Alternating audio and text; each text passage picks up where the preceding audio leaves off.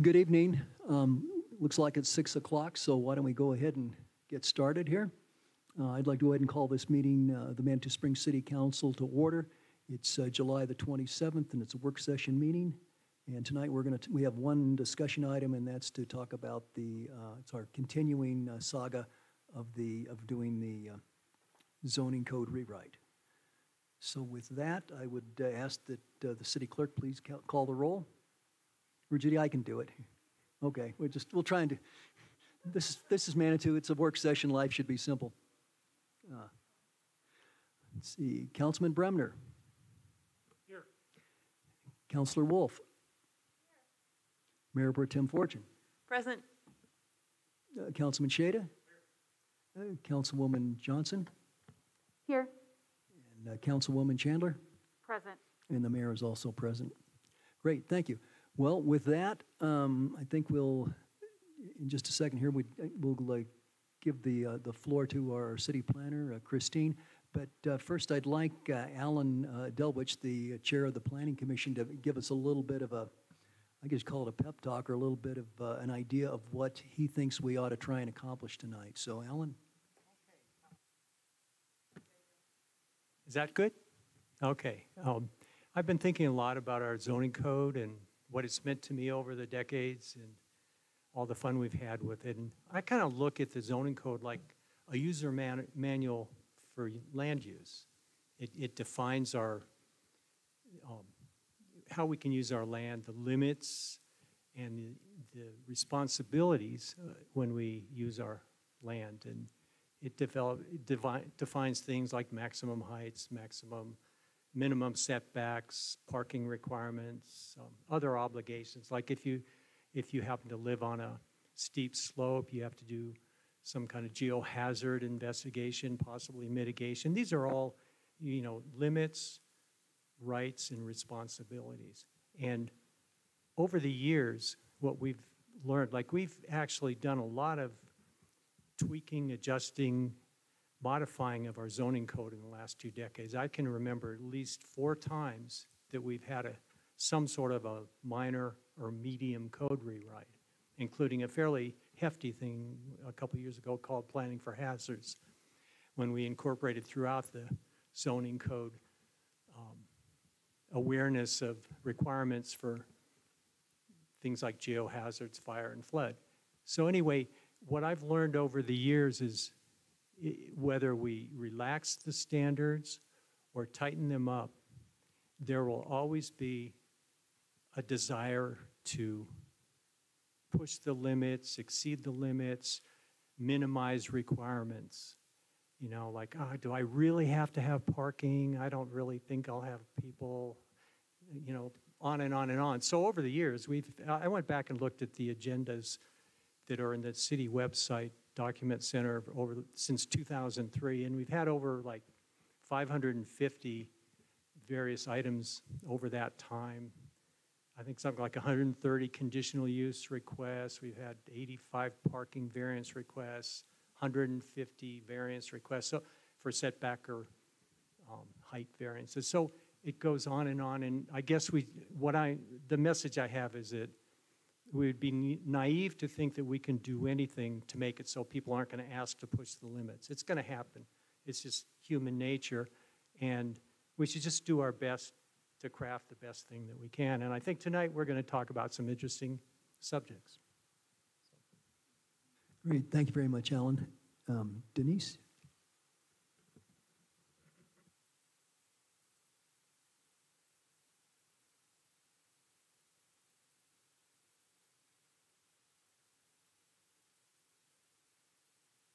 This happens pretty much every meeting. Seems to happen to me, so I'm not supposed to talk, right? No, I just want to remind everybody, we probably need to do a roll call for the commissioners. And then I need to remind everybody, when you speak, please turn this on, and you're sharing microphones, and you've got to speak into it and close, or otherwise the live stream won't pick it up and people from home cannot hear us. So I'm going to be reminding you if you're not next to it, I'm going to stop you and say, please turn it on, so that we can ensure that everybody can hear it and that it's recorded accordingly. Okay, thank you. Good point, thank you. And I'm sorry I was remiss in not welcoming the Planning Commission members here tonight, so welcome, thank you. We really appreciate your coming to work with council and sort of hammering through this. It's a big chunk of work, and I guess it's the proverbial elephant. We have to eat it one bite at a time. So with that, Alan, would you like to take the roll? Turn it on again. Okay. Casey, Commissioner Casey? Present. Commissioner Armstrong? Here. Commissioner Vrobel? Present. Commissioner Simmons? Present. Commissioner Reagan? Present. Commissioner Storm? Present. Great, thank you. And then we have some other individuals here. We have, I believe, Logan Simpson representative. So Christine, if you would introduce yourself, and then we could ask them to introduce themselves. Great, thank you. So my name is Christine Lowenberg. I'm Planning Director for the City of Manitou Springs. So tonight, our agenda is, it may look lengthy. It's very interesting. We hope that it isn't painful or full of garbly goop, as Councilor Shada commented last time about getting through some of the zoning terminology. So we hope to really bring everyone to a common place of understanding. I'll turn over in just a moment to Jennifer and allow her to introduce her team and really get us started. One of the items that has come up in recent weeks and we've been grappling with how to address has to do with public input during these meetings. These are work sessions. Typically during work sessions, as you all know, there's not a formal mechanism for public input, but between both bodies represented here and staff, we feel that it's critical. So what we are proposing to do for those who are in attendance is at approximately 7 o'clock, we would allow, and hopefully it's approximately a good point in the presentation when we could break for a moment if there's anyone in the audience who is present here in the building who has comments or questions they'd like to share. We've set up the podium for them. They can come forward, take, very similar to City Council, take 2 to 3 minutes to state, and more if it's something of great interest to the topic that's being presented. State their questions, state their concern, allow us to have an opportunity to engage with them. And then later on in the meeting, if there's an opportunity or this group feels it's appropriate, then we would do that as well. If there are any other questions or comments or thoughts based on eyebrows, there's a question. Councilor Wolf. Has the public been notified that they're allowed to give input this evening, since it's not usually allowed? No, this was the first time, and we've been trying to come up with a process. And so for folks who are here tonight, we would obviously allow it. And then in our upcoming agendas for joint sessions, we would be sure to state that. Is there a way we could notify the public through the Alex and the newspaper and everything so that folks know that our next joint work session, they're allowed to provide input? Absolutely. Thanks. And we chose approximately 7 o'clock so that it's tied in with this group, would then take a break at approximately 7:15 and continue onward. So with that, I'll turn this over to Jennifer, and Jennifer will introduce the team and really get us started. All right. For those of you who do not know me, I'm Jennifer Gardner with Logan Simpson, Senior Planner and Project Manager on this code update project. And I have with me Mark White and Reese Wilson, both from White and Smith. They are part of our team. So they're sub-consultants of Logan Simpson, but a huge part of the team. We're really teaming up on this one for the writing portion. And I thought I would have them out this evening because we have a very robust conversation, and they have a lot of great experience to add to the conversation as well.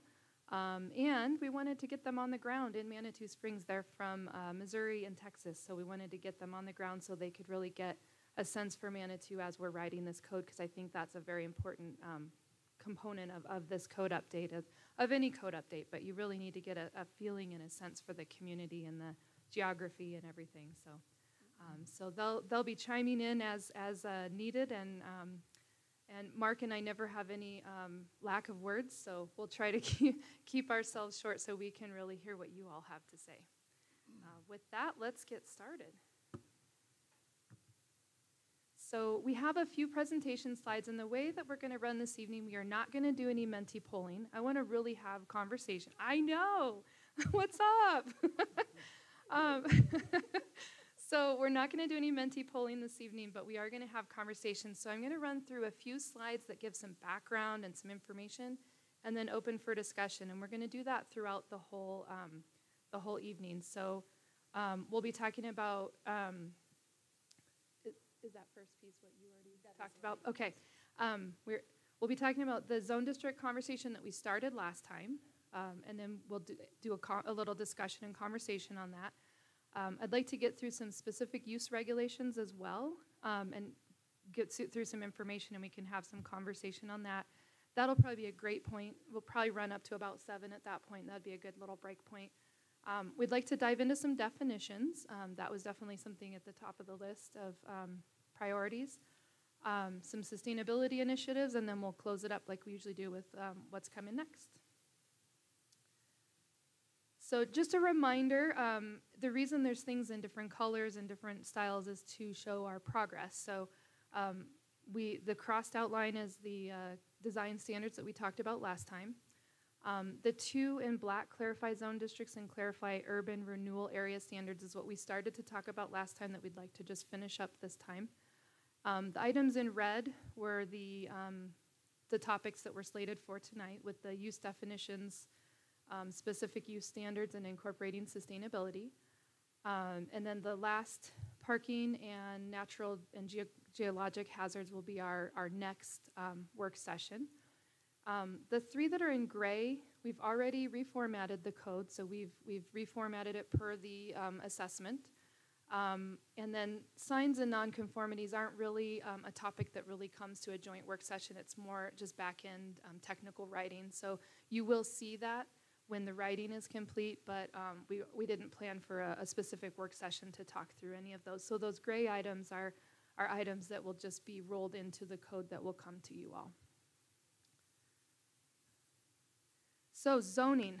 I know last time we left off on zone districts, and I just wanted to present your current zoning map again, to walk through the way the zone districts are laid out. So as you can see, there are several zone districts from high density residential, general residential, low density residential, hillside low density residential, downtown, commercial, the redevelopment overlay, open space, parks or public facilities, and that's the main zone district. So as you can see in red, those are all your current land that is zoned commercial.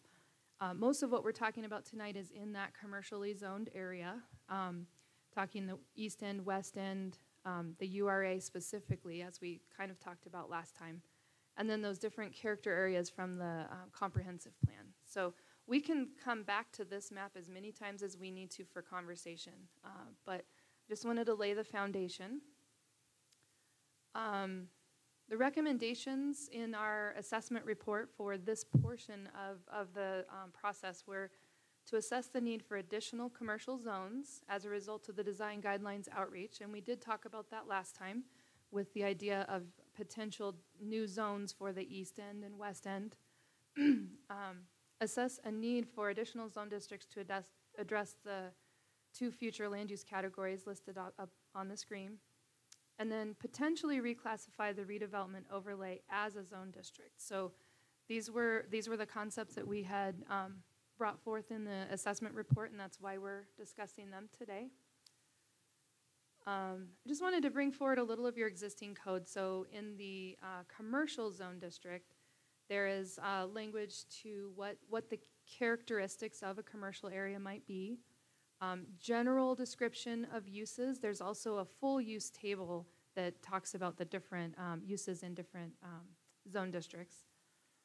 And then talking about where they should be located. So the zone map, as we saw earlier, is most of the property is already zoned into these categories, but this is at the front end of the code, the description of what a commercial area should encompass. And I just wanted to remind everybody in the last meeting we had talked about a recommendation of those two areas, the east end and the west end, creating, for those of you who were not here, we had conversation of kind of the East Manitou Avenue and West Manitou Avenue and Becker's Lane and the URA area, discussing the different characteristics of those areas and how to develop design guidelines for each of those specific areas.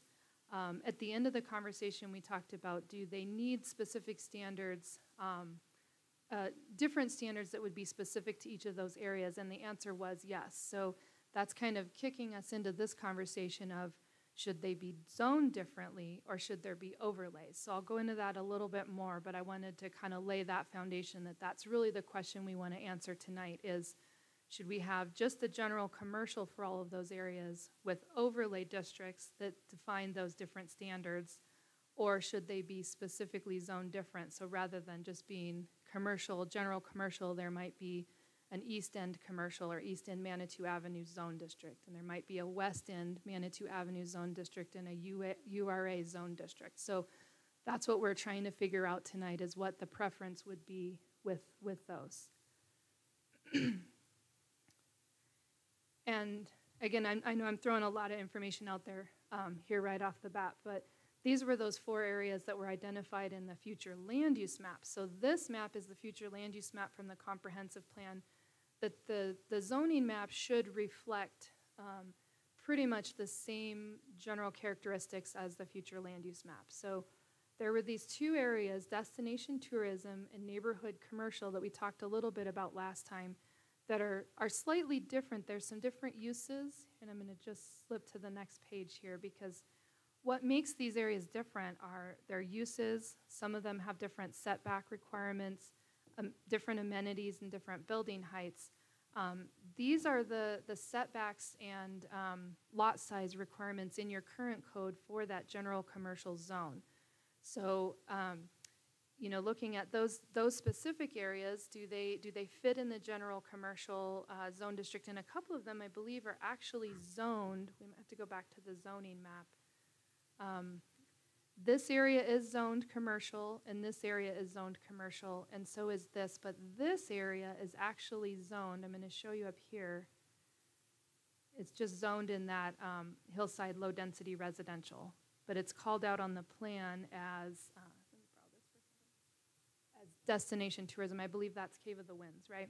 So that begs the question, should it just be in the zone districts it's in, or does that parcel need to be zoned commercial to allow for the use and setbacks and everything that they need? So,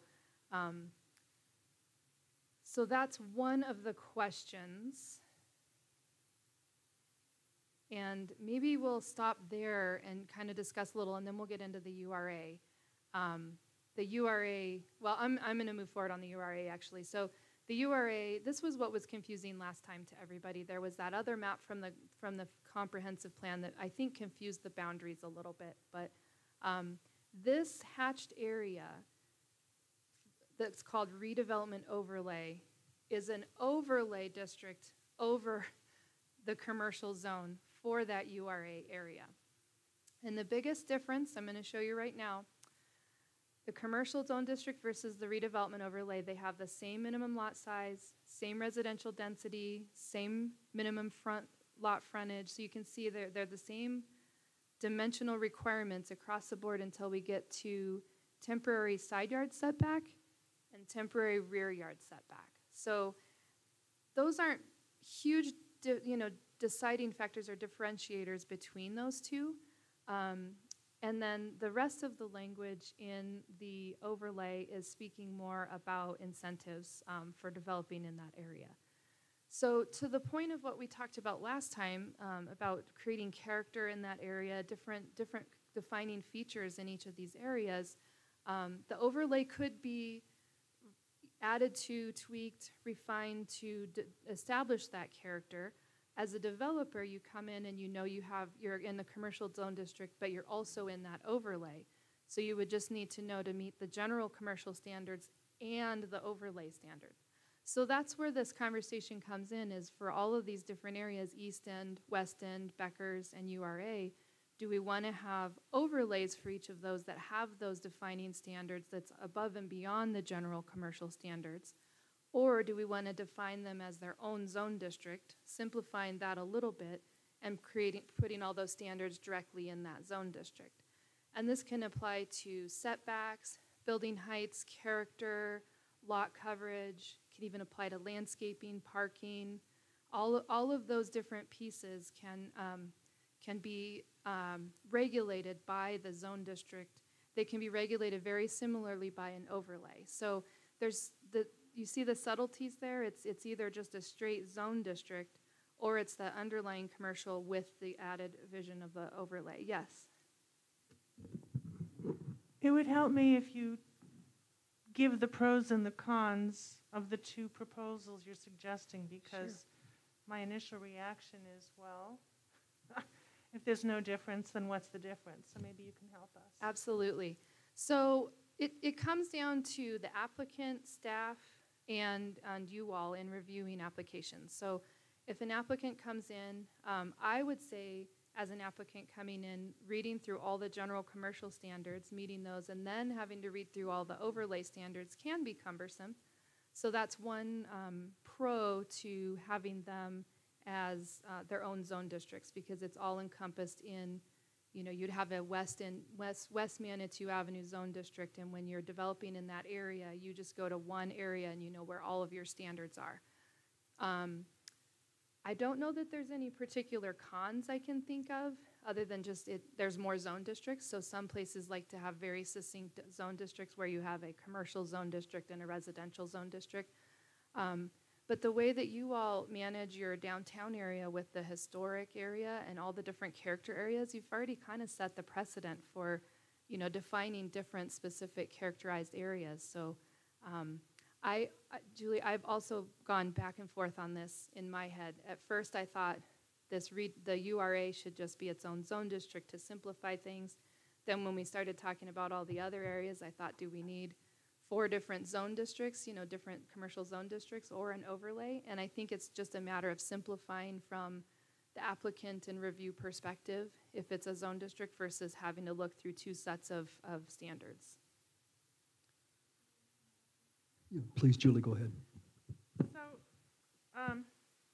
what the heck was I going to ask you? Oh, if we go with a brand new zone district as opposed to the overlay option, does that create any legal concerns as to having to, have certain people opt out of the requirement because they're already in non-compliance, kind of a grandfather clause? Is that more difficult to grandfather non-complying properties in if it's an overlay versus a zone district, or it doesn't make a difference? No. So there's really very little difference other than what seems easier for the users. Correct. Thank Yeah. you. Yep. And if we really want to create that character and the different character in those different areas, we have to use one of these mechanisms, I believe. So, thank you for those clarifying questions. Those were great. Yes? I don't know where this possibly fits in here, but it seems like an awful lot of our zones, some of them are commercial districts that are right up against residential and things like that. And what I was wondering is if we could explore some options where the property lines are adjacent to a lower zoned area, that we could ask the, shall we say, the more aggressive zone, let's say commercial, in those on that boundary area to actually respect the zoning requirements of the least, the most restrictive. So in other words, if we have a commercial area right up against a residential area or something like that, I guess I would like to propose that we write something in here where essentially that that more aggressive zoned area has to respect on its boundaries, okay, where would that fit in terms of having a discussion about that? Absolutely. There are several ways to do that. One is require different setbacks at that juncture. Buffers, there can be a buffer requirement for trees or shrubs or different things, and there can also be an architectural requirement where if you're looking at like 3-story buildings and the residences behind are typically 2-story, where it needs to step back at a certain point. So there are many different tools we can use to create that compatibility and transition between uses.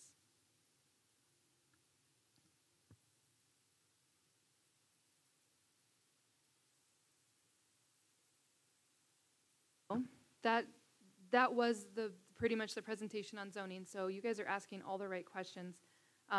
Let's just open the floor for some conversation on this, whether we have a preference on overlays versus just creating new zone districts for these different character areas.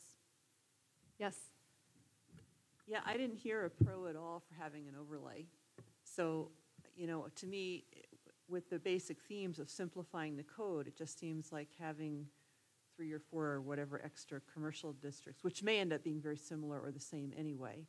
So, and I also love John's idea about a transition between zones and something to address that. So I'm bewildered as to why there are overlays.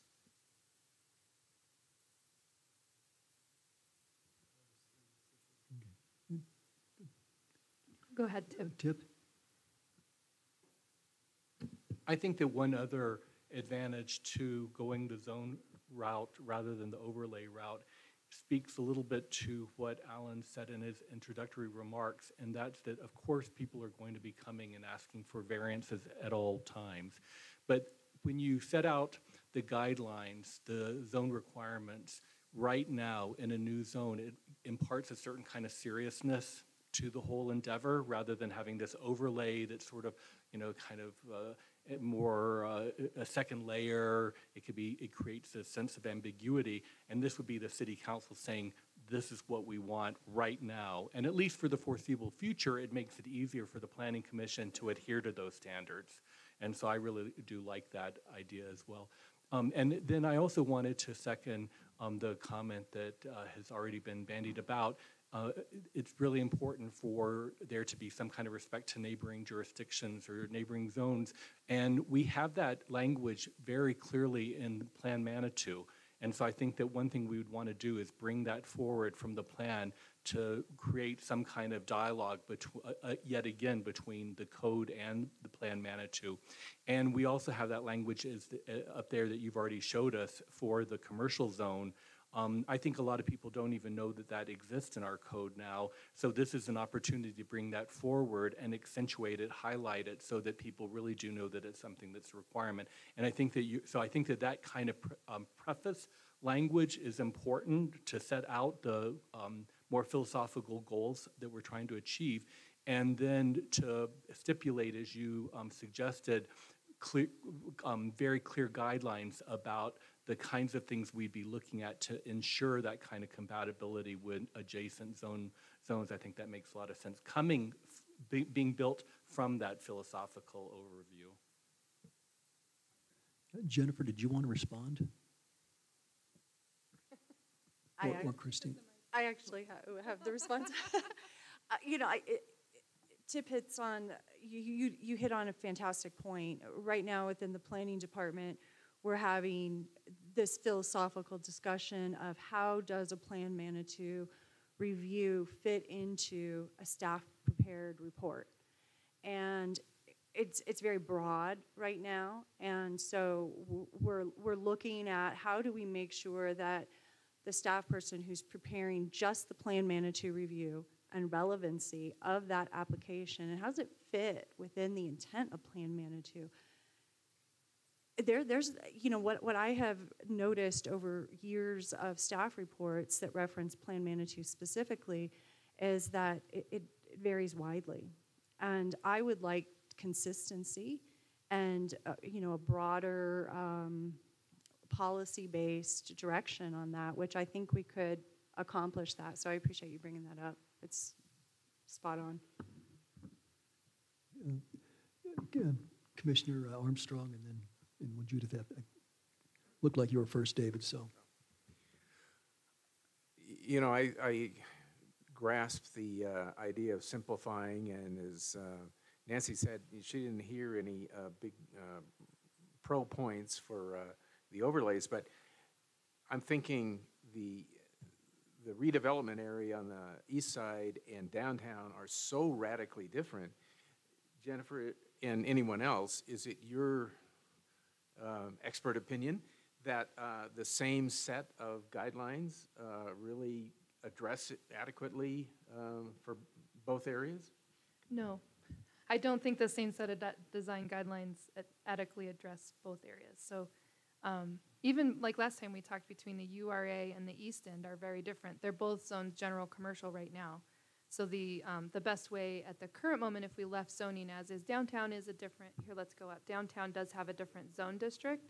So they do have a different set of standards and regulations. So the downtown area is here in this pinky purple. But then this would be all of that, you know, some of this is in the historic district, and then some of this would be in that East End area. So right now we're saying all of this red can look the same unless it has an overlay or we just change that zoning to a different zone district. I hope that answered the question. I made the mistake of equating downtown with commercial, and then it's a very different proposition. But are you still saying that, are you saying downtown needs to be different from commercial, or various commercial areas need to be distinguished by their requirements? Yeah, downtown would stay the zone district that it is. We may need to make a few tweaks to it for parking and landscaping and some other items. But yeah, I was saying that this general commercial red, we would divide up into maybe 4 different zone districts that would be similar to downtown, where it's very clear what the characteristics of each of those areas are. So if you are developing in there or you're reviewing applications, it's just really clear. You're welcome. I think Judith was next, and then Alan. Sorry, I'm trying to get you in a fair order. Well, thank you, Mr. Armstrong, for asking one of my questions. So in the spirit of the last time that we met a month ago, which I thought was one of the most productive work sessions I've ever attended, we talked about Manitou being a very small, homogeneous community, but various different areas are very different with their own personality, needs, desires, issues, concerns. And so I'm not an overlay fan. I'm very much a fan of the zone districts. And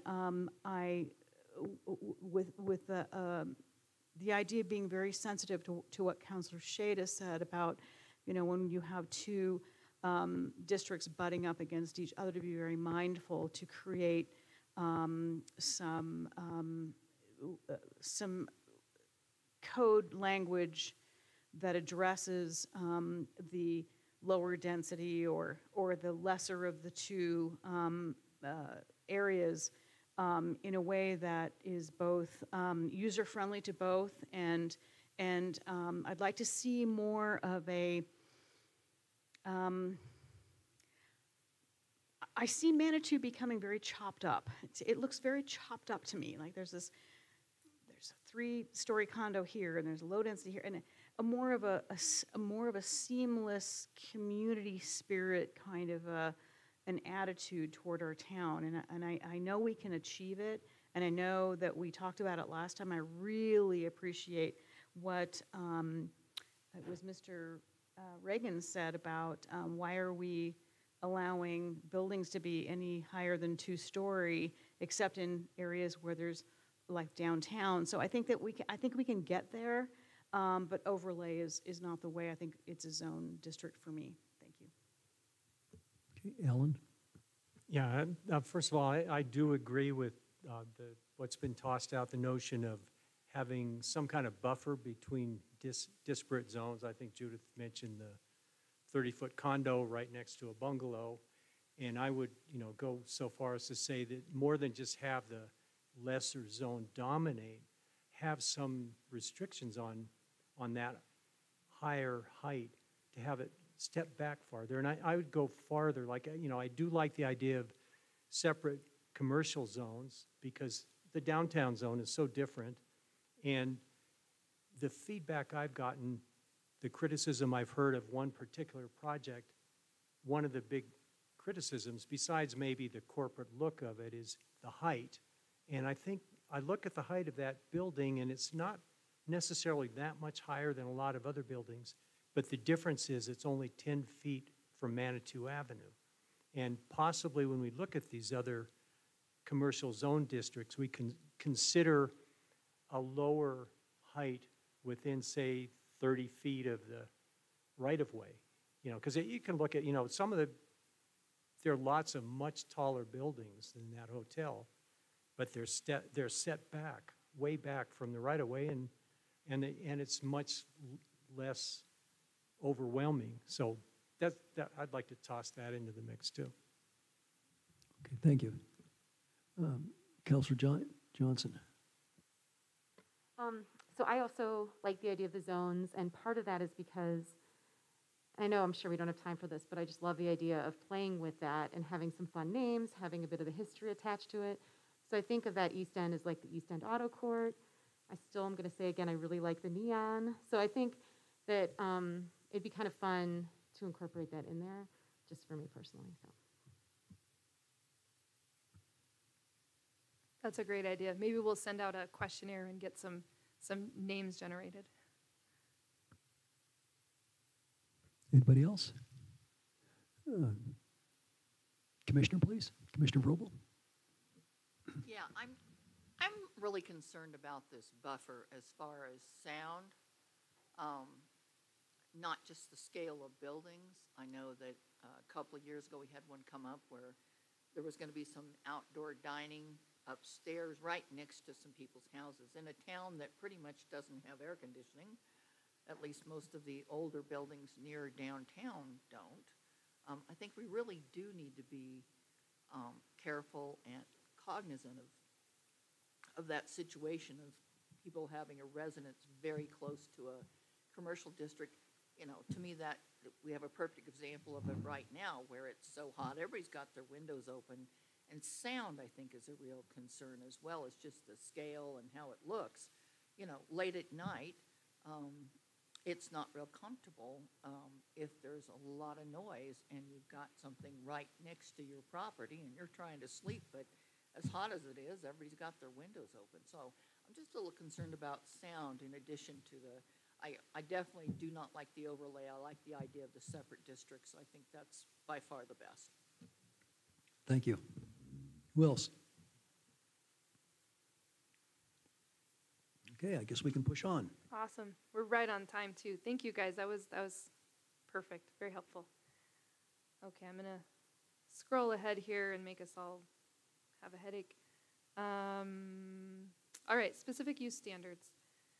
So I wanted to just lay the foundation with permitted uses versus conditional uses. I know you all have seen them come through your different meetings, but just to kind of lay that foundation. So a permitted use is typically a use that's just permitted on a site. So something such as a single-family home on a single-family lot, that's a permitted use. It doesn't need to go through any additional hearing processes, so on and so forth.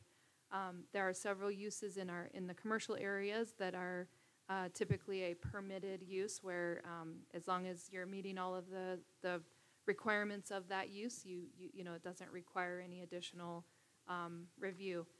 A conditional use, I know you all are very familiar with conditional use permits because you see a lot of them. It's where it goes through, there's an application process, goes through staff review, full public review, planning commission recommendation, and Board of County Commissioners approval, or don't know why that says Board of County Commissioners in this case, it would be the council. So, and there's usually a set of compatible regulations or requirements to mitigate some of what we've been talking about. So usually it should be conditional use permits are usually used for uses that are a little more high intensity, may have a larger impact in some fashion, and so it's about the reason that they come through that full process is to ensure that the mitigation is there and that they're developing in a proper fashion.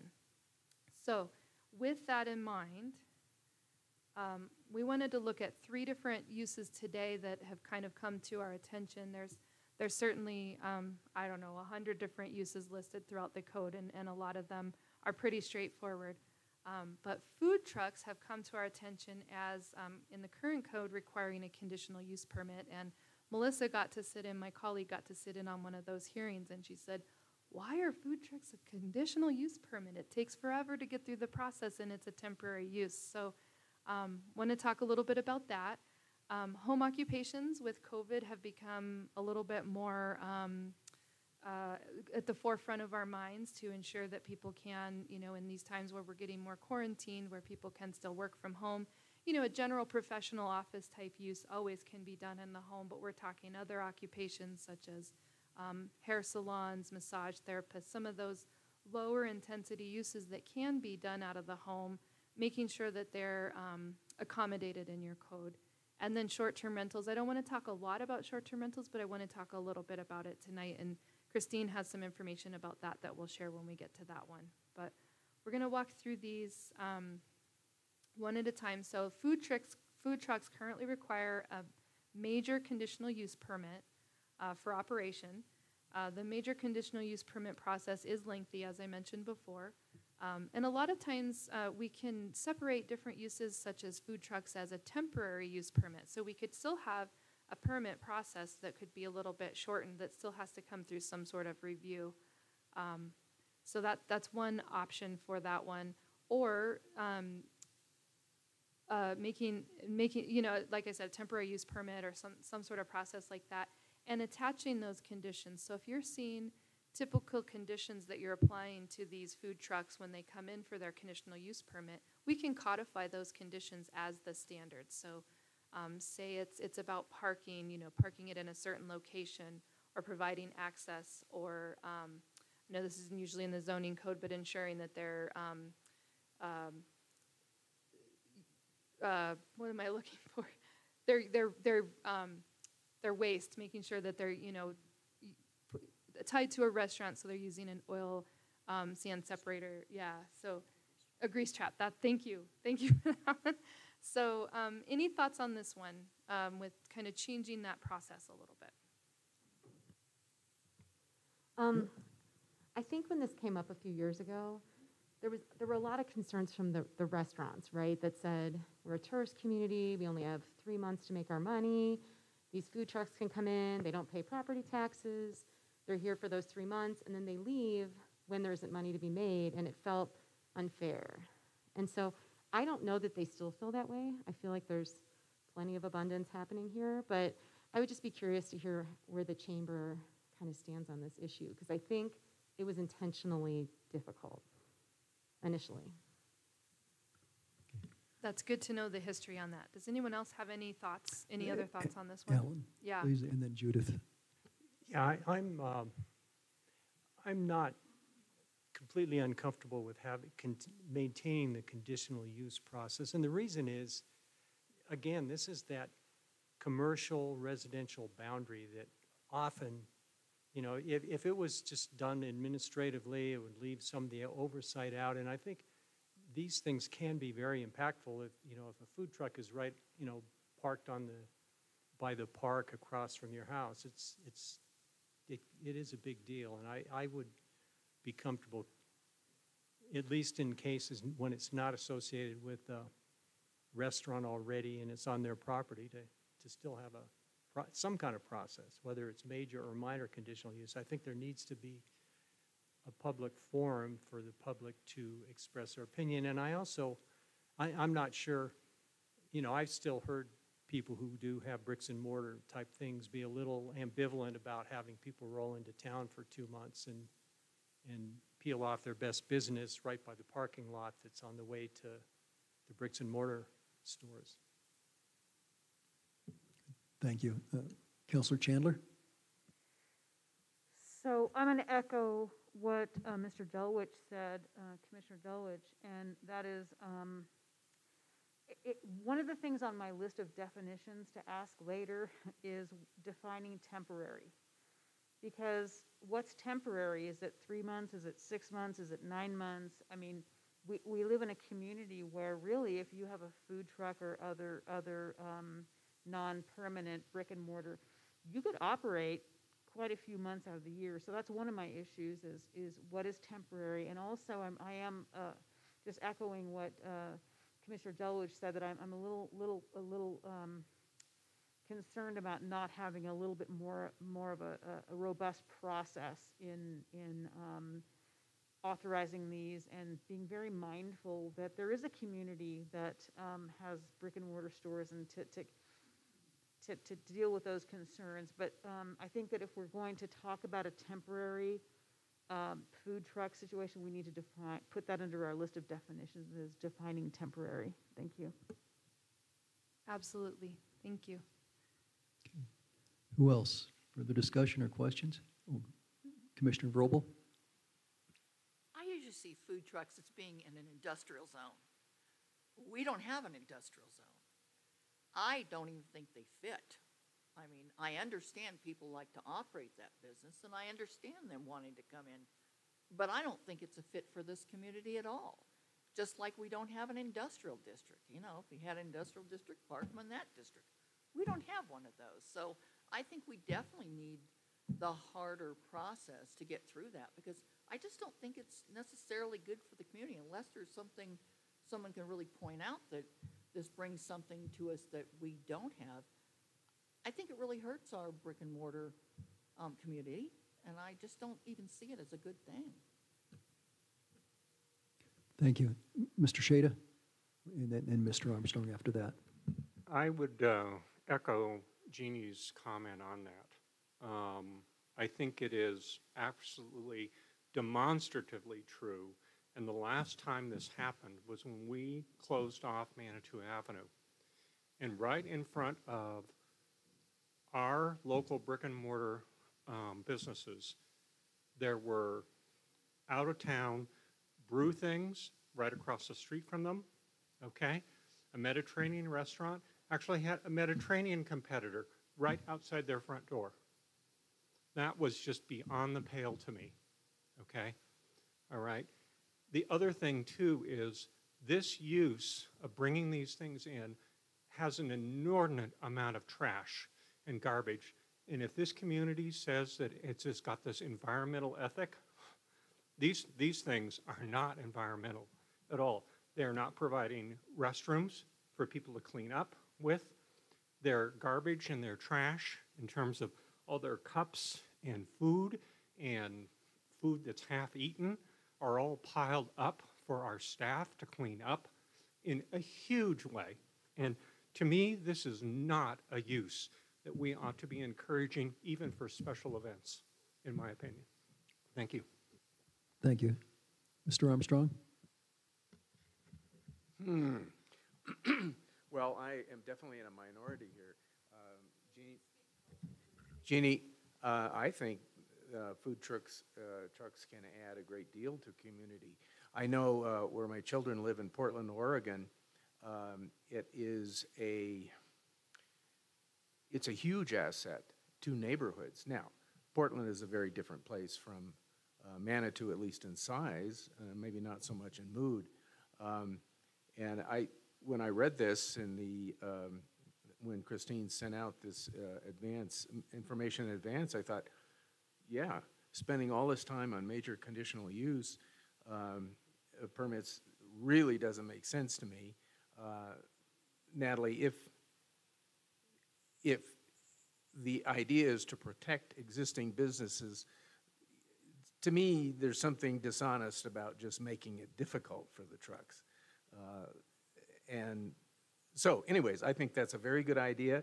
And I think there's a way to protect what several of you mentioned, that when a robust discussion is required and review, that could also be accomplished without making it always a major conditional use permit. Thank you. Mr. Bremner? Yeah, thank you. Thank you, David, for bringing up Portland. I spent a lot of time in Portland last year. My daughter lives there. And I've seen those trucks in Portland. But the difference, I think, between Portland and Manitou is in Portland, they segregate them. They put them all together in one place. And they've got it like a zone for food trucks. Like you might have 5 food trucks in one place, so you can go up there and just have your smorgasbord. You choose which one you want to have. I am in favor of food trucks in general. I remember during the campaign in 2016, one of the Mexican people that was for Trump said, "Oh, if you let the Mexicans come in, there'll be a food truck on every corner." I don't know if you remember that, but I thought, great, let's have a food truck on every corner. I love food trucks. But for Manitou, I think there's really no place to put them. I'd like to see food trucks be tied to an existing business. For instance, with the Tava truck that we allowed, is tied to an existing business. That way you could have the best of both worlds. You're not taking business away from a brick and mortar, but you give a brick and mortar an opportunity to have a different venue. For instance, when we have an epidemic, which we'll probably have more in the future, they can say, okay, we're going to put a truck out here in front of our place, make it easier for people to come in. They don't have to sit down, that kind of thing. So that's my 2 cents. Good, thank you. Additional comments? Christine. This is a great dialogue about food trucks. I'd like to share from a practical perspective some of the questions we're getting in the planning department and other communities across the country about food trucks. So food trucks are very popular right now for parties, right? So if you have your 8-year-old's birthday party or a soccer party, you're hosting something at your house, you may have a cupcake truck, you may have a taco truck, it pulls up in front of your driveway, and it's very popular. And so that is some of the type of questions we receive, for an event that's 3 to 4 hours, no more than 5 hours in length. Are these permissible? We have special events that reserve Memorial Hall or the parks, and questions about food trucks that can be here. So instead of bringing in a catering firm that would utilize kitchen, do whatever we traditionally think a catering firm would do, instead folks are gravitating towards wanting to bring food trucks to special events. So that is one of the types of uses of food trucks that we're receiving a lot of questions about. And so I think as we move through this, it's a discussion about, do we have food trucks once a month? Do we never have any food trucks? Can people have them in our community, in their neighborhood, associated with a birthday party or a wedding? What does that look like? So I wanted to share that with you because that's an experience and a use that hasn't come up yet in the discussion that we're seeing quite robust number of calls and emails about. Good, thank you. Any further comments when we're in this tip? Thank you, Christine. I haven't seen anything like you describe come in front of the Planning Commission. The ones we've seen in the Planning Commission that have been I should also say I like food trucks.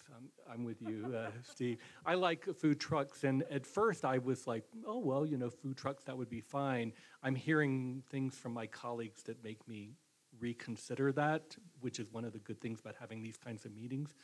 I have been on planning where we've had, I remember 2 cases, someone who wants a food truck that would not be 5 hours, but would be, 3 months in a residential street. That's happened twice, and we ended up saying no, but we spent a lot of time on the case deciding that we should not recommend that use. The cases that you give, a birthday party for 5 hours or someone who's renting the park or whatever, personally, I think that's fine. And I wouldn't put that in the category of this kind of conditional use, which I think of as much more of an ongoing business for something like 1 month, 2 months, or 3 months. That seems to me categorically of a different order. And so it's good for you to raise these issues so that maybe we would separate them out I think that John Shada's issue about environment is really important here. You know, the use of styrofoam, for example, and all of these kinds of things besides the trash. Maybe even for the, what I would take lighter use, maybe a 5-hour birthday party, as long as they don't go at, you know, we had an in hour at night or something to protect the neighbors. But maybe in the stipulations for that kind of limited use, that could probably, I think, be approved administratively. It would be good, I think, to have language that prevents these kinds of environmental disastrous types of actions or practices. So I would separate those things out for the, this would be my, just listening to this, I'd separate those kind of shorter term, very specific things out to be administratively approved, but with clear stipulations about hours and the environmental issues. And then the ones that are more than a day, that's an ongoing kind of thing, that would come the way it has in the past. That would be my suggestion. Good, thank you. Got some good discussion here, a lot of good ideas, folks. Sorry, Julie. Yeah, this is just food for thought. I don't disagree with Tip, but as he was talking, I was thinking, oh, okay, well, if I'm going to make some decent money allowing a food truck to park in my driveway, we can have a little party every Saturday. And just think about all the neighbors who can buy food in my driveway from the food truck so they don't have to go down and spend money at the Loop or the Armadillo. They can buy from me in my driveway. And this week it's an anniversary party, and next week it's my dog's, you know, birthday and whatever. So we need to look philosophically, I think, at the bigger picture, too, of what we want, and then just to make sure there's not, you know, opportunity for abuse. With these, you know, little one-day special exception things. Good, thank you. Just food for thought as you're drafting. Okay. Thanks. Yeah, no, I love the pun there too. You guys have had, this is enlightening. This has been very, very helpful for us. And I did think of one thing as we've been talking. Is there a location in town that is more suitable for food trucks? I know some communities actually set up like little food truck parks, and that's the only location that you can have your food trucks, so they're never parked on the street, or you know, I guess they could be in a parking lot of a restaurant, but are there locations that they would be more appropriate in, or am I hearing no, not really? Because we can kind of regulate based on location as well. Yeah, go ahead. Yes.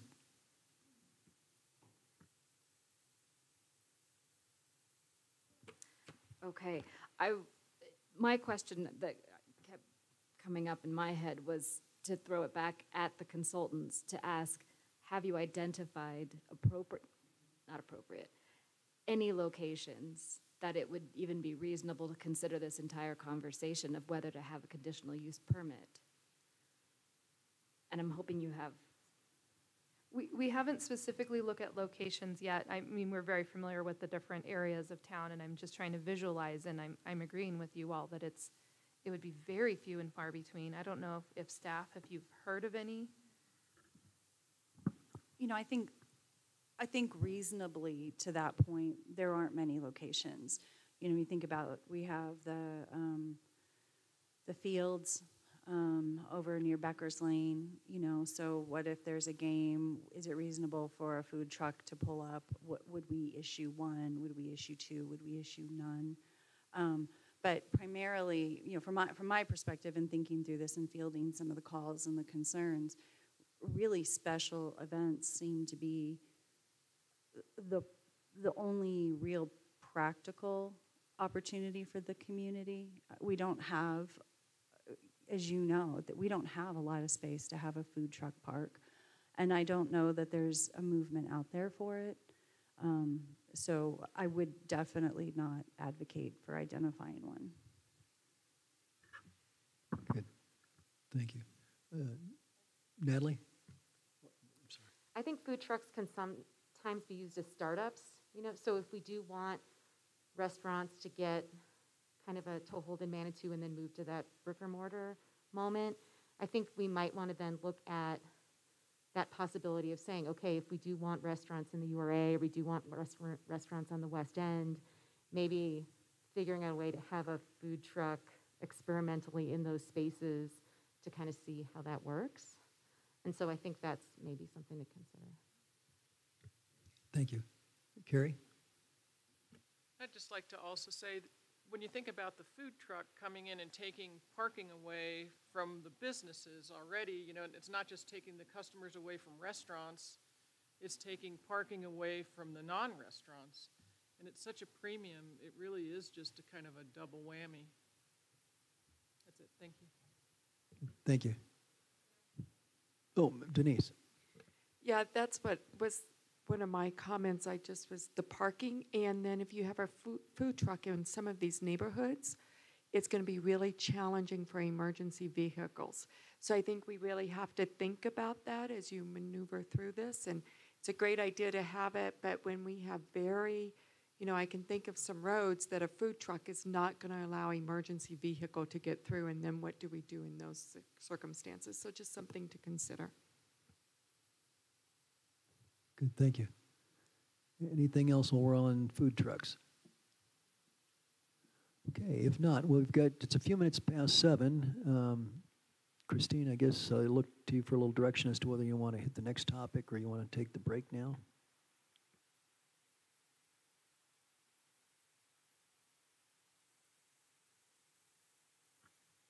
This might be a good time to give a couple minutes for public input, if there are any comments, and then we could go into home occupations. Short-term rentals will probably be a robust dialogue, just as this was. So Okay. that's what I would recommend. Okay, great. So this is our experimentation with entertaining public comment. So we do have 2 people in the audience. This would be an opportunity if you'd like to address council and the planning commission. If you can, we'd entertain brief comments. You don't need to feel like you have to.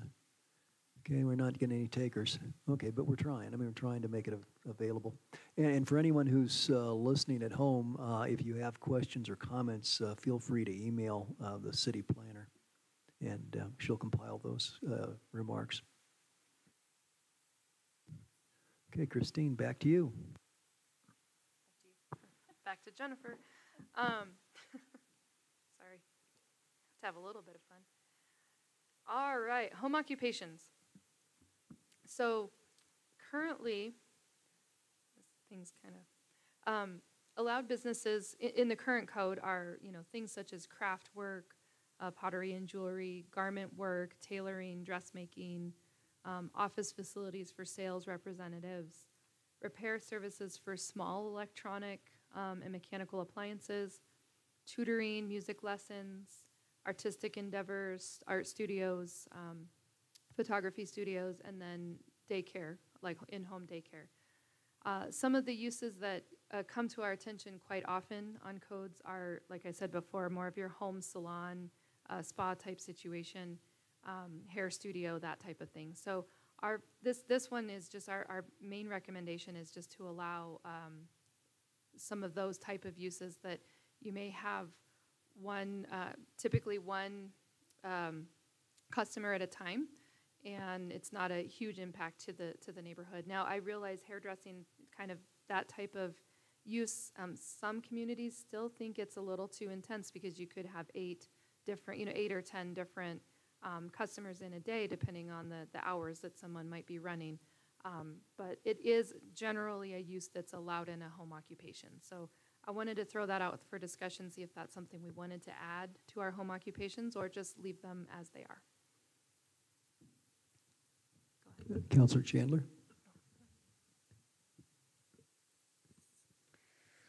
I don't have a tremendous opposition against home salon and spa uses, with the exception of a lot of home salons use a lot of toxic chemicals, and that are quite putrid. And whether it's a perm or acrylic nails or those kinds of things that are dangerous. So I really want to make sure that we address that issue. Again, I'm not saying that I'm opposed to that. I just think we need to think about,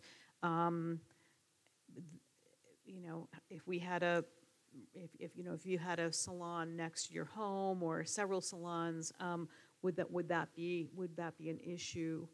The other thing I wanted to just throw out there, and this is not about home salons, but I was listening to NPR this week, and I don't know if you caught the piece on home businesses, and they were talking about one of the number one home businesses is home bakeries, home people that are putting commercial kitchens in and baking pies, pastries, cakes, cookies, and selling them to grocery store outlets and grocery stores. And I just, it's a real up and coming and very thriving business for some people. So I wanted to throw that out as a possible idea to consider on our list. Thank you.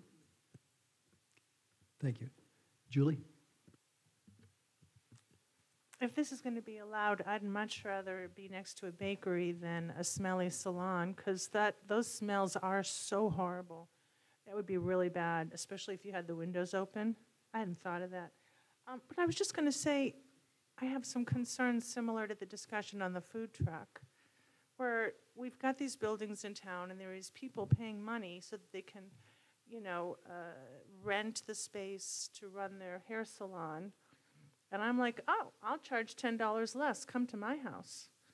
And so I'd be concerned about the impact on businesses by offering that. I would also be concerned about the impact on parking. So I'd want there to be really stringent off-street parking only requirements. And, people come back to back. You know how that is.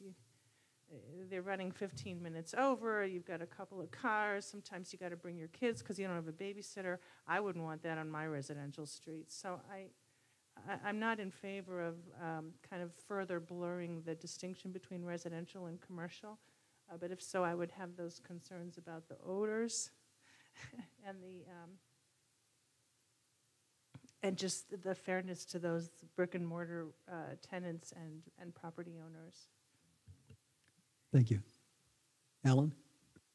Yeah, another factor, I think, we've heard over and over and I know we're going to talk about short-term rentals later, but we've heard the refrain from neighborhoods like, I thought this was residential. Why is there a hotel next door to me? I think we're going to get the same feedback if it becomes a use by right, which essentially we've done with short-term rentals. It's, yeah, you have to go through a process, but if you have parking, pretty much you get it. And I think if we just say, oh yeah, we'll do administrative review, and if you meet parking, you can have a business next door to someone's house, you might get a lot of disappointed people. So I think we need to be real careful and think about, maybe not adding to the permitted use. Thank you. Councilor Johnson, please. And I'm going to go the other route. I think that all of these services are small services that support the residents and not the tourists. And I don't know that they're ever going to be able to pay those downtown prices for rental spaces. And so I think it would be terrible if a tailor had to shut down and I just had to drive somewhere else to get there. So I don't know. I just wanted to keep that in mind. Okay. Mr. Bremner? Yeah, I'd just like to point out an actual instance we had of somebody running an acupuncture business on Fairview Avenue recently. I don't remember if it came before City Council, but it was an issue with the neighbors up there. I had quite a few people coming to me because parking, for one, and I know that our police department actually went up there and coned off some of the spaces saying no parking. And I know that Mr. Jenkins, who still owns the property across the street with the tennis court, he had to block off and cone off his area to stop people from parking there. And I understand that the person who is actually operating that business has put his place up for sale. So we had a lot of opposition from the neighborhood. And I think that's going to be a general case for most neighborhoods in Manitou Springs. If somebody's coming there and has lots of clients coming in and out, constant traffic, I just think it's a difficult situation. Good. Thank you. Anyone else? Oh, Mayor Pro Tem. Thanks. Again, I'm hearing the concerns, but I too am something of a supporter of at-home businesses because I do think that they serve primarily residents, and if that could be a condition in some way, that would be great. I would also like to piggyback on the bakery, at-home bakery. to expand that to things like jams, jellies, candies, pickles. There's all kinds of things that people are producing in their homes now. Now they typically take them to farmers markets, but some people sell out of their home as well. So I would just I think it's very different from short-term rentals.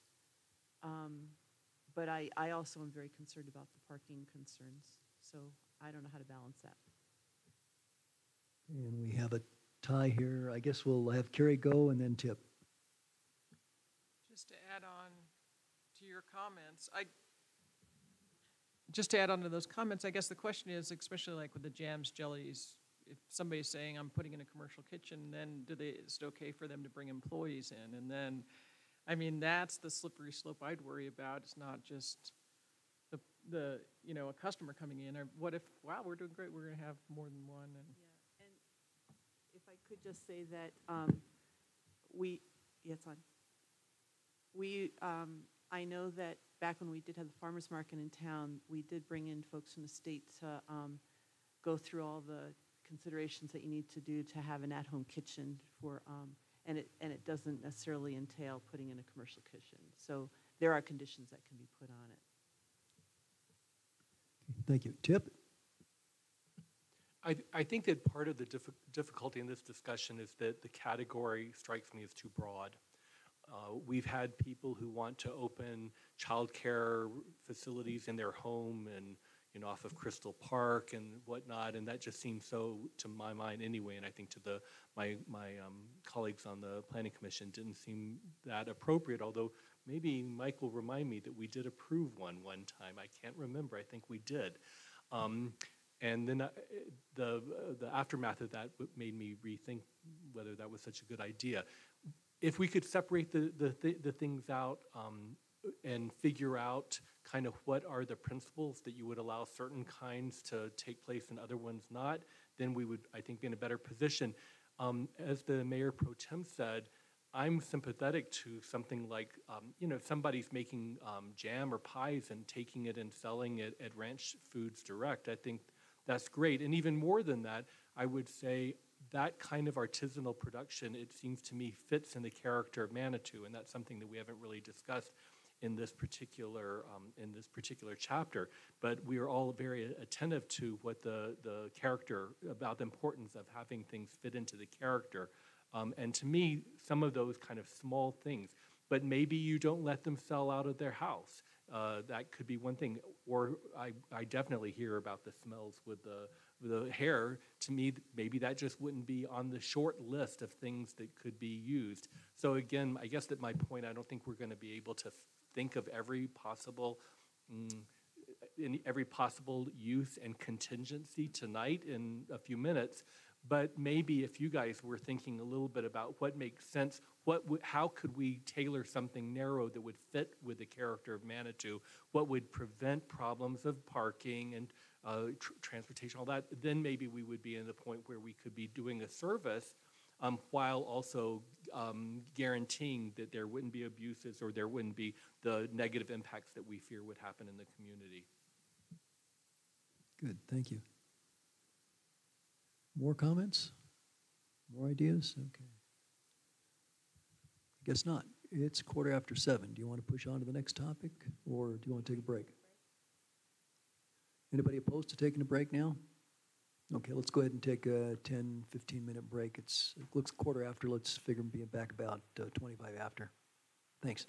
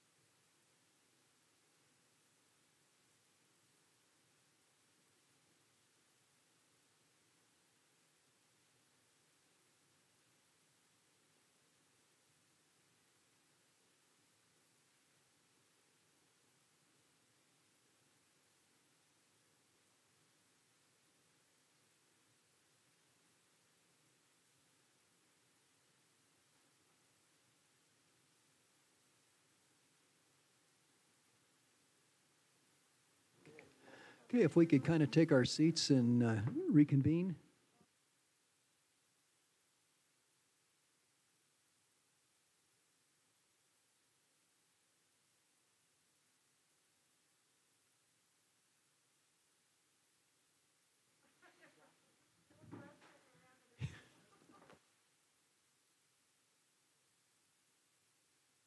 Well, I want to thank everybody for the discussion. I think we're making good progress. We're having intelligent comments, and there's candy coming around to keep our little brains sugared up. So, yeah, I guess.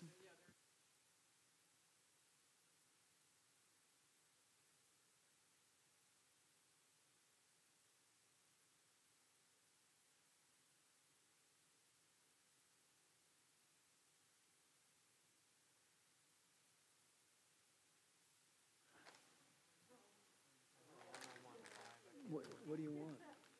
What's your favorite?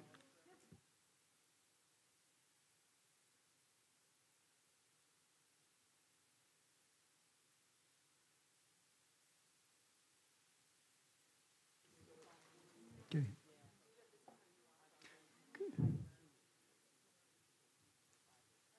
Christine? Okay.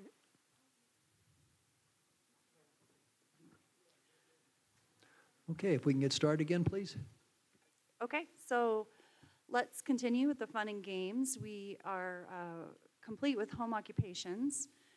We'll put our nose to the grindstone on that one and continue examining that. There are also some other interesting items that we can look at. Colorado has a cottage industry law, and so we don't have to. I just wanted to add that. So now let's move to short-term rentals.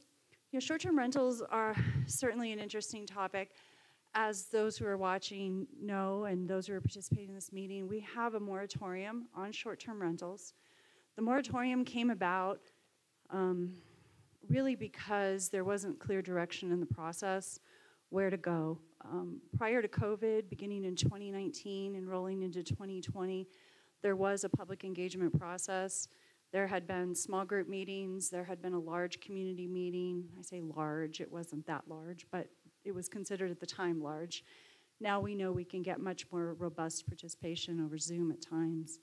But the second in-person community meeting was postponed due to COVID, which was fine because there wasn't clear direction coming out of the community engagement. And we had discussion at City Council, or excuse me, at Planning Commission, which resulted in a recommendation for a moratorium.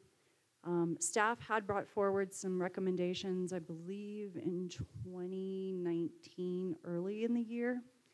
That is still out there and could certainly be considered and is quite relevant to the discussion. But for purposes tonight, I'll turn it back over to Jen and let's begin. I think it's really important to understand from these two bodies what your perspective is on short-term rentals, the role of them in the community, and really from a broad policy perspective, what it is we want to accomplish.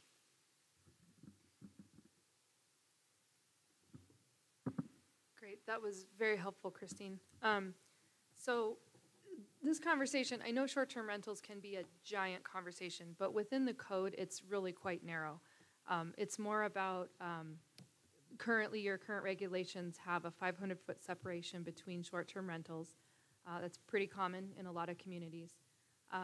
And we just wanted to look at, based on the history of short-term rentals and where you would like to see them go, if there are other areas that we need to regulate, such as a saturation for certain neighborhoods. In addition to the 500-foot separation, is it, do we want to regulate only a certain percentage in certain areas? And then Mark was telling me recently about, is it Kansas City, Kansas or Missouri? Or no, maybe it wasn't Kansas City, that they do the conditional use permit beyond a saturation point. So it can be a permitted use if you're, under 10% in a certain area or something. But if you get above 10% of the dwelling units as short-term rentals, I'm just using 10% as an example, then it would go to a conditional use permit to decide if that was appropriate for that area. So I do want to open the floor for a conversation on this and just get basic policy direction from you all. You know, if it's, do we not want any more short-term rentals? Do we like our 500-foot separation? Do we need any other standards or regulations or processes in place? So. Okay, with that, Ellen? Well, Ellen, then we'll get Mike, okay? Yeah, I absolutely love the 500-foot separation. I'd hate to lose it. One of the things that I've heard over and over when we've had the public hearings, that one of the big concerns, besides the fact that people don't want them next door to their house, is if they're not owner-occupied.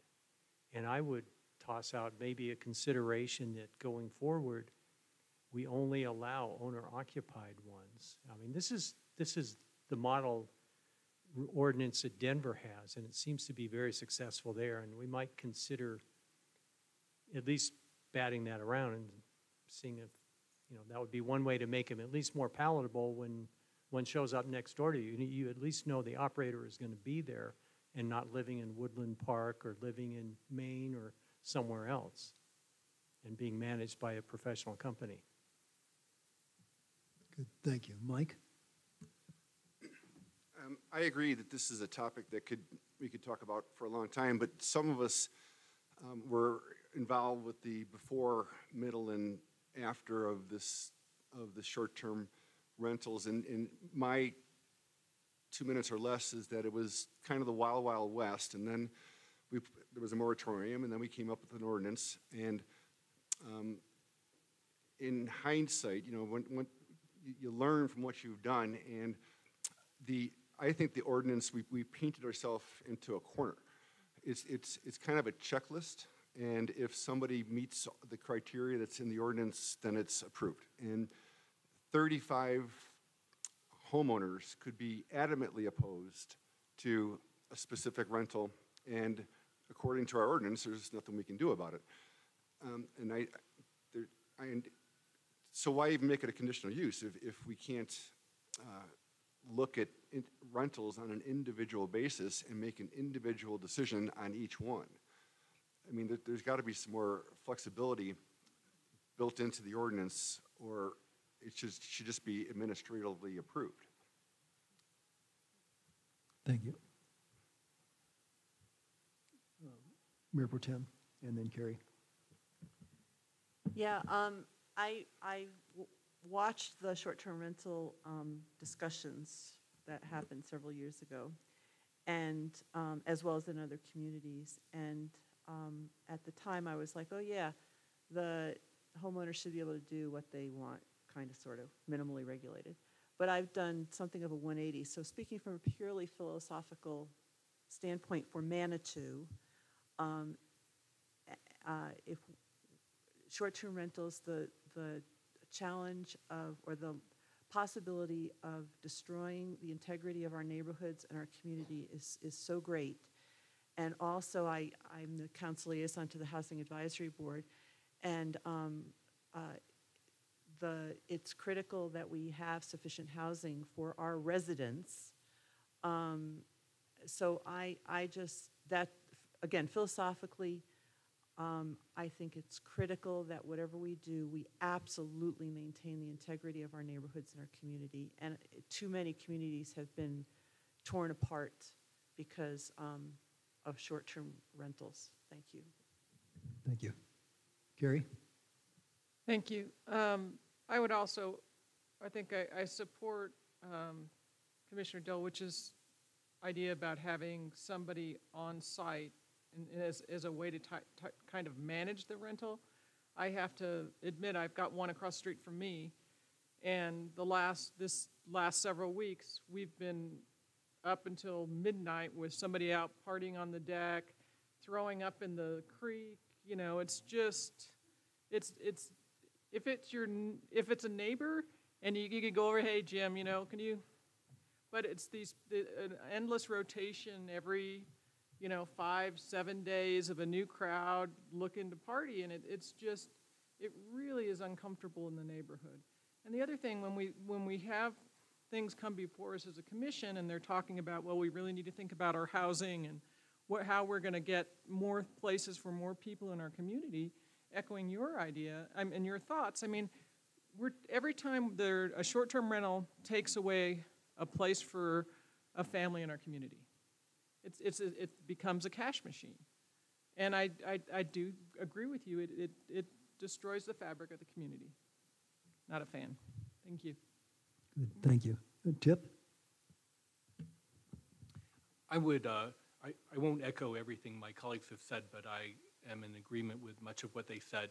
I would back up and say that I do think that the process that led to the decision that we made at the time was the Wild West, I guess. That's true. I seem to remember that.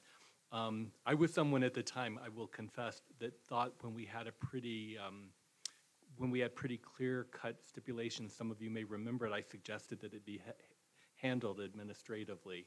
That I realize in retrospect was incorrect because there have been a number of occasions when a request met the stipulations, but because of parking and all this other stuff, they have ended up being denied, and I thought with good reason.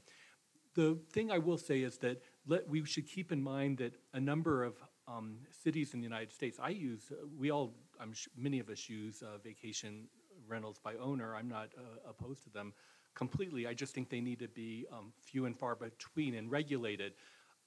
We've seen that there have been studies of a number of communities in the United States that have been completely ruined by a saturation. We should keep that in mind. And I think that the 500 feet ended up being wise, the 2% ended up being wise. I think that listening to Carrie's story, that gives fuel to the fire that Alan is proposing. I think that's something that is well worth considering. The one thing that I hope that we also will keep, and I understand there's some dissatisfaction, but I was strongly in favor and continue to be strongly in favor of the same requirements across the whole city of Manitou, because otherwise it ends up pitting neighborhood against neighborhood. Some of you will recall that when there was a proposal years ago to do a different kind of development across the street from us on Grand Avenue, and I have some people, colleagues here who live on the same street I do, Grand Avenue, people all over the rest of the city were totally willing to have whatever happened because they wanted the tax money or the, whatever. And we were always characterized as the NIMBYs and all that kind of stuff. And it still, you can tell by my voice, it still rankles me, the pitting neighborhood versus a neighborhood. And the fact that we kept things low, I think that every neighborhood can have one every 500 feet, and it does not ruin the neighborhood unless we have to address that issue. But in principle, it's that the benefits and the sacrifice are across the whole community. Let's preserve the integrity. I don't want people to say, oh, well, you people who live in Agate Hill are close to the downtown, so you can, let's just have 90% of your places. And this is something that we really need to consider because, as we know, property values are going up, and there's a lot, and there's going to be increasing pressure for some people to come and buy in the community because they know they can make a lot of money in vacation rentals. And so I think I would like to pat ourselves on the back and say, generally speaking, job well done. We did the moratorium before, we had a big discussion, we arrived, I think, at very reasonable stipulations. I understand some people would like to rent more and all that. Well, yeah, I can understand that. But to me, I think we did a good job, and I really appreciate it. I hope that we keep that more or less as the guidelines going forward. Good, thank you. Additional comments? Julie. I have a question, not a comment. Am I remembering correctly that there were only like 4 or 5 more potential Airbnb short-term rentals available in the city based on our current code? That's correct. To Tip's point, I will say that with the way the real estate market has been, we receive many calls and inquiries about the ease of which you could buy a property and turn it into a short-term rental. We receive many calls about that and inquiries. So, the intended goal was to hold off that, and you're right. You did a good job on that. Then, okay, in terms of my comment, I'm happy with the code as it is.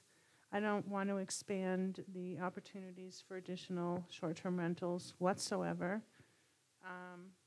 With respect to the remaining 4 properties, if there's a new, provision in the code that says, the owner has to live there at least X number of weeks per year, God knows who the heck is going to monitor that. That's ridiculous. We can't even monitor our own code enforcement now. I mean, the city's growing in so many projects, so, it's more of a theoretical thing. But if theoretically we say that the new short-term rentals must be owned by someone that lives there, at least 10 months of the year, that wouldn't bother me.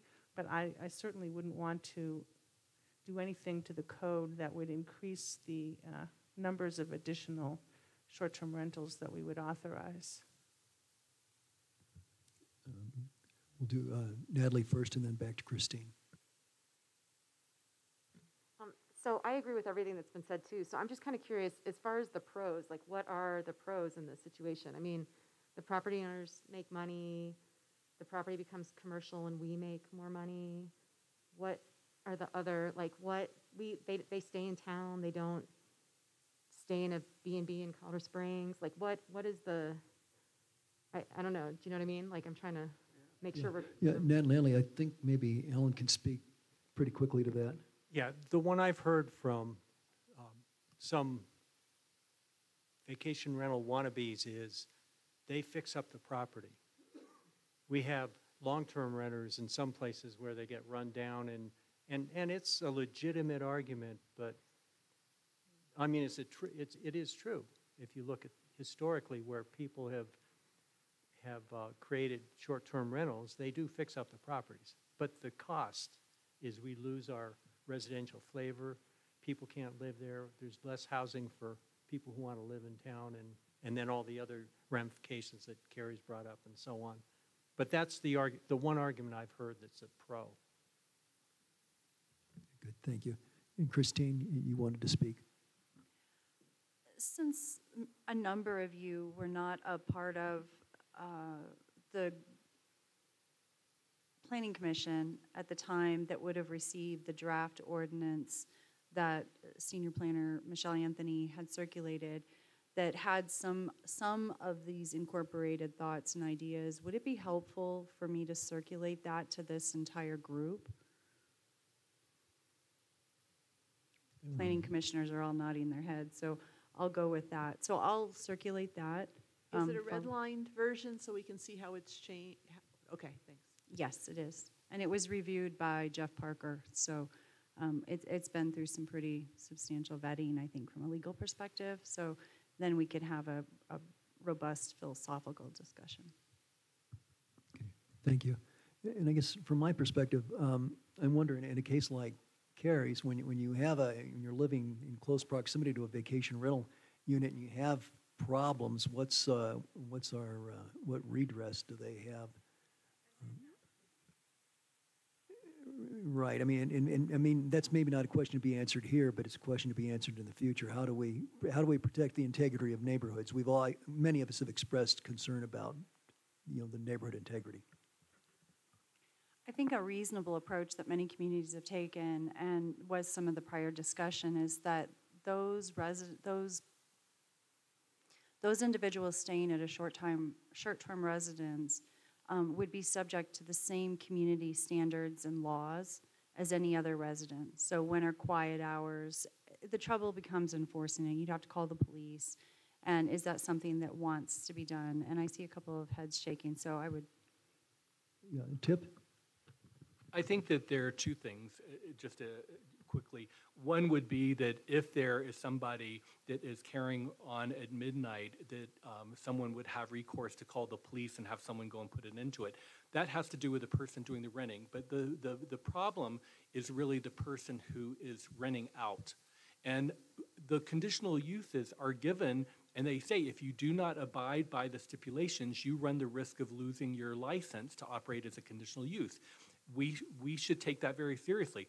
If there is a property owner next door to you and you've had to call 5 times in a season, then we should have some idea about what the stipulation would be. But I would think that if you've been called on 5 times, that the city simply takes away your conditional use, and then that makes one available to someone else who wants it, who can fix up the property and, pay taxes and do all that kind of stuff, and that'd be great. Thank you. Julie? There's no one to call at night. You can call that silly phone number that John Shada told us about in the email today, that useless thing. But what are you going to do, call 911?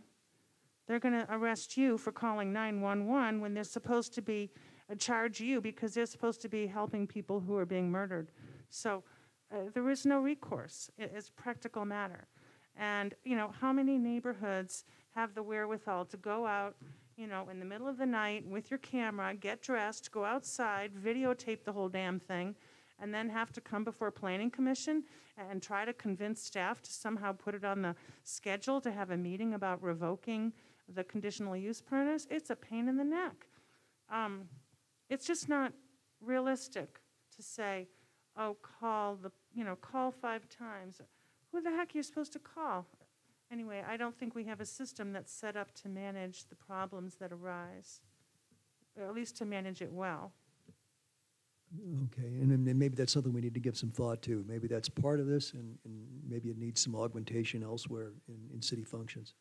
And I think those are good points. I mean, really, it's one thing to move into a neighborhood where there's an airport. It's another thing to move into a quiet neighborhood in Manitou and find they brought the airport to you. That's not kosher. We need to fix that. That's my 2 cents. David. I do want to just correct a misapprehension there. I've complained, I call the police number, they transfer me to the sheriff, and the sheriff sends somebody out, and I've done it many times with bars downtown who do not respect the noise ordinance. That means you shut down at 10 o'clock, or at least you shut the windows. So that works. It certainly worked for me, Julie. Okay. Councilor Chandler? So,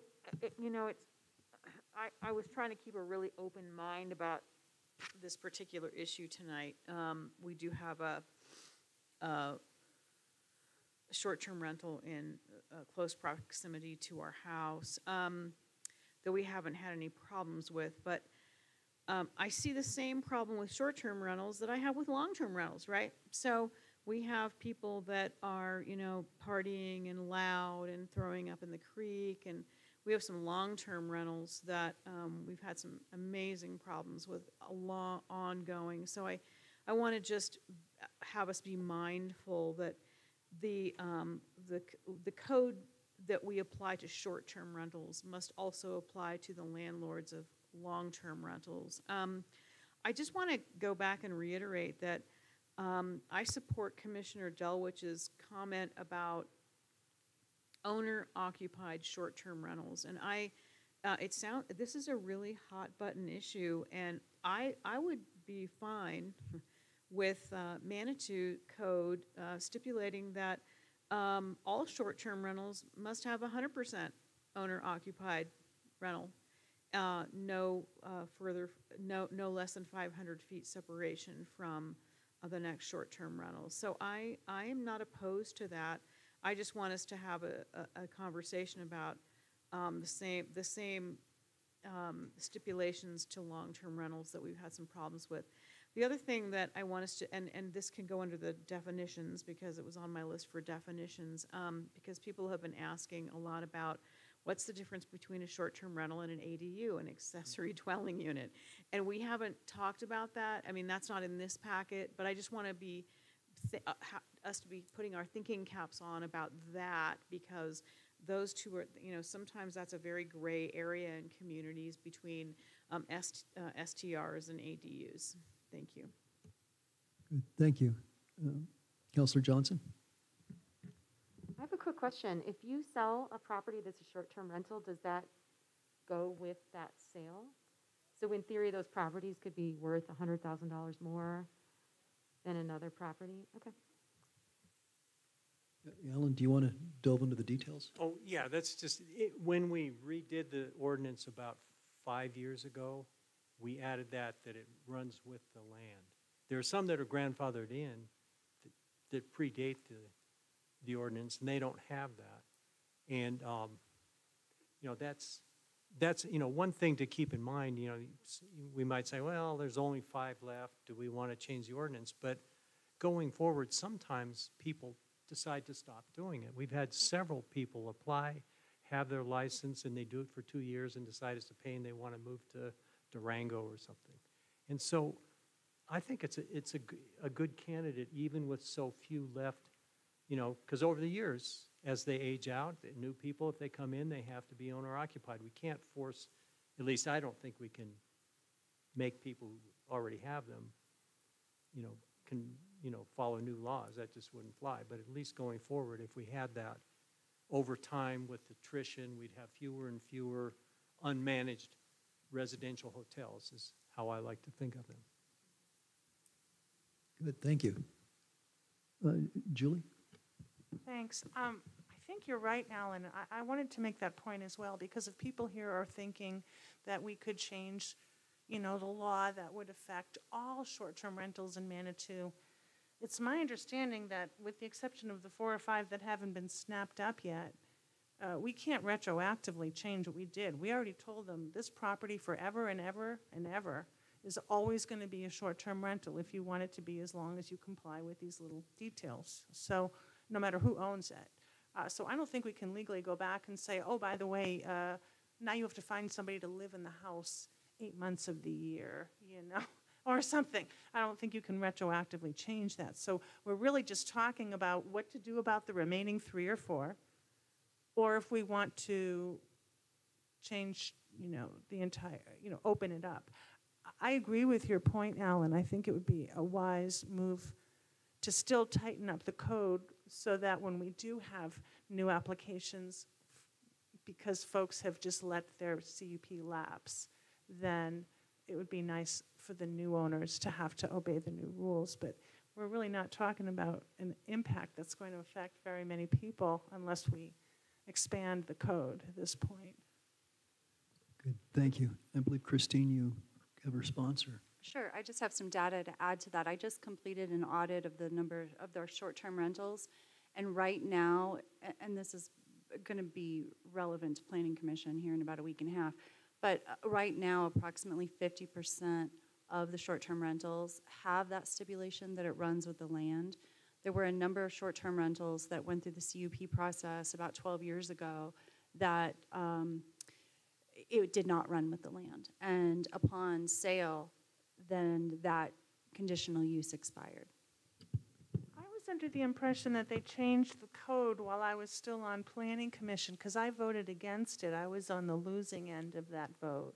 I thought they changed the code to say all of the properties are going to run with the land, including those that were grandfathered in. Is that not correct? I hope I'm not correct, but I think I am. I'm not sure exactly when. I mean, I went back and to verify those, I looked at the conditional use permit approvals in the city council minutes. No, it was a code change. Isn't there a code change that says they're all grandfathered, all the grandfathered in, everybody runs with the land? Is that? I think that was part of the draft proposal, but I don't think that it was put into place because, and like I said, this will be relevant to Planning Commission in about a week and a half for something that they'll be hearing. Oh, that's good. Thank you. I think Alan may have something to contribute to that. Yeah, I sort of, now that I think about it, I do agree with Julie. We did deliberate on this, and it was in roughly October of 2019. If you look back around that time, see if there are any resolutions, because it did come up in one case. And I know that one case, we let it go. I don't know if that became a policy or not. But it would be right around October 19. Right, that's the draft ordinance that Senior Planner Michelle Anthony prepared, but it was not approved. Good. Tip?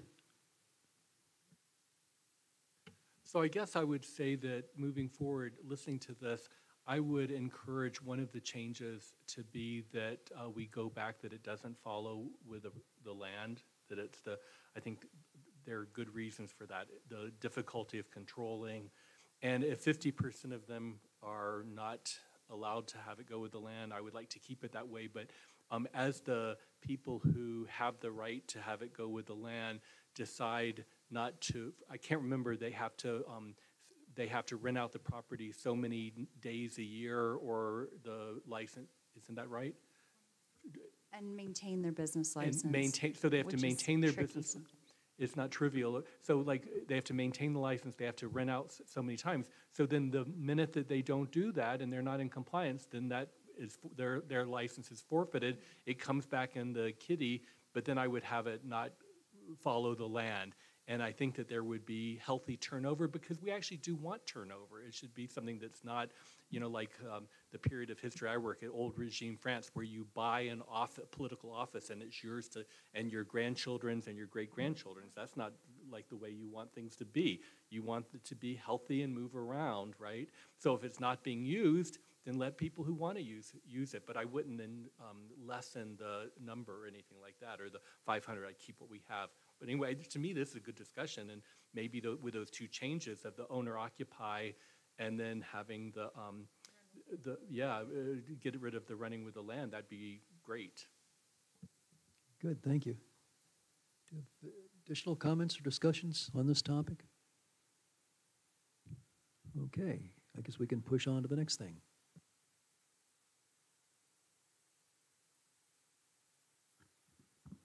Fantastic. That was a great conversation.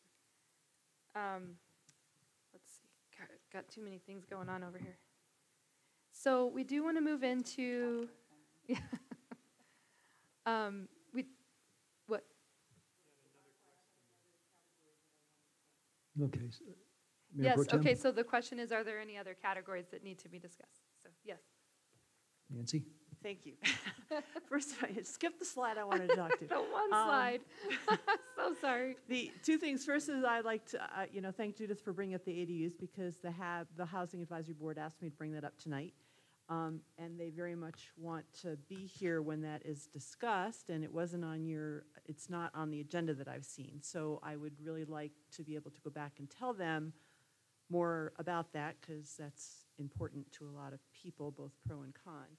And in terms of another category, pop-up stores. I don't know if that would go here or not, but I know that there has been interest. Going back to the home-occupied thing, pop-up stores are often a way to test out a product or a concept that might become permanent. Yes, it is potentially competition with other stores in the area. But anyway, I don't know if there's anything currently in the code for pop-up stores. And given that we do have empty storefronts on occasion, it seems like that would be something in the code that pertains to that would be of great value to us. Thank you. Thank you. Natalie? And I just wanted to add small-scale manufacturing. Small-scale manufacturing? I think with technology and things, I think there's potential that you wouldn't need a lot of space to potentially run a business out of Manitou, and I'm not quite sure where the code falls in terms of manufacturing in Manitou. It's an interesting topic. I'd be concerned about the noise. Is that noisy? Well, I'm not saying it's a good thing. I'm just saying I want it to be discussed. Oh. Yeah, sorry. Okay.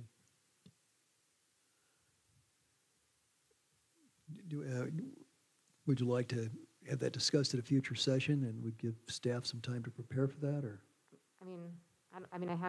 I can't say I put a lot of thought into it. I just know that I'm not even quite sure what the definition is exactly, but I think that it could potentially happen out of the Art Center sometime soon, and I would like to know if that's possible. I'm not saying, you know what I mean? Anyway, that's my comment. It's, it can be 3D printing, it can be, it doesn't have to be, basic small tabletop machining, I'm not sure. Okay. I'm just saying words. I don't do any of those things. Is making beer manufacturing? It could be, right? I don't know. So.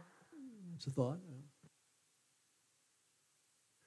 I guess, Christine, I'd look to you for a little advice on this. Is this something maybe we should take up in a future session? What I was just whispering to Jen is that if you all had some experience in other communities, this would be, an interesting topic to discuss, and we could then bring back for more in-depth discussion at another point. Yeah, and actually we have dealt with this in other communities. It's really about defining what that scale and what the intensity is. But I don't have your code up in front of me right now, so I don't remember if that's already an allowed use. So I don't know if Mark wants to weigh in on anything that he's done in the past, but it's absolutely a use that we look into oftentimes. So. Yeah. Yeah, actually, our only create use categories for industrial. Mark, could you first give us your full name and the group you're with, just so we have that for our records, please? This whole thing's being recorded. Yeah, Mark White with White and Smith LLC. We're subs to Logan Simpson on this project. When we create use categories in zoning districts, we typically have one. In a bigger city, we'll have the general industrial or the more intensive, which is probably not a thing here, just land area if nothing else. But we usually have categories for artisanal production where you don't, you don't have loud machinery, that sort of thing, and light industrial. We also typically have industrial performance standards that address things like dust and noise and those sorts of things. So that can go along with it. And, the disadvantage to that is, what's been pointed out earlier in terms of enforcement. When things get noisy, once you've let that use through the door, then how do you control it? So, that's fair game for discussion because apparently it's been an issue, but that's how we typically address those in other zoning codes. Ellen? No, I have a question for Natalie. You brought it up. Were you suggesting like in all districts or more like in commercial or? I'm just anticipating that this would come before the planning department sometime in the next couple of years. And so it'd be great to have a conversation about it prior to the request. Okay, and I'll just, one observation, we do have manufacturing on Becker's and El Paso Boulevard already. There's a ski furniture manufacturing thing, and it can be very loud at times. So maybe we need to look at those regulations. Okay, Christine? So in our commercial district, it is a right. So what the code reads is that commercial development shall be located and designed so as to minimize conflicts with adjacent residential and historic areas. Minimal assembly or manufacturing activities shall be allowed. However, shall be contained inside or behind buildings so as not to be visible from adjacent public right-of-ways or adjacent residential uses. And that's as specific as we are. So maybe this is a topic we need to give a little more thought to. I guess I would propose that we come back at a future session and pick this up. It would give staff a little chance to prepare for it, and we could think about it. And it sounds like we're not under any great urgency to get to it. Any other comments? Okay, I guess we've covered all the categories, so Jennifer, Great. Back to you. Yeah, absolutely. And one way that we can tackle that particular use is to, we can bring some recommended language to a future meeting. You will be seeing, the use categories are actually not going to be a part of the first module that you see, but we could bring kind of a little bit more specific use tables to you at a future, a meeting very soon ahead of that kind of module if we wanted to kind of dissect it just a little bit further and just make sure we've got the right uses in the right zone districts, especially with these new zone districts. I think that'll be very important. Great. I did want to address one quick thing on the ADUs. There are a lot of communities that with the short-term rental in ADU conversation that they do not allow short-term rentals out of their ADUs. I can throw that nugget out there right now, but we can talk a little bit more about ADUs at a future meeting. So let's move on to definitions.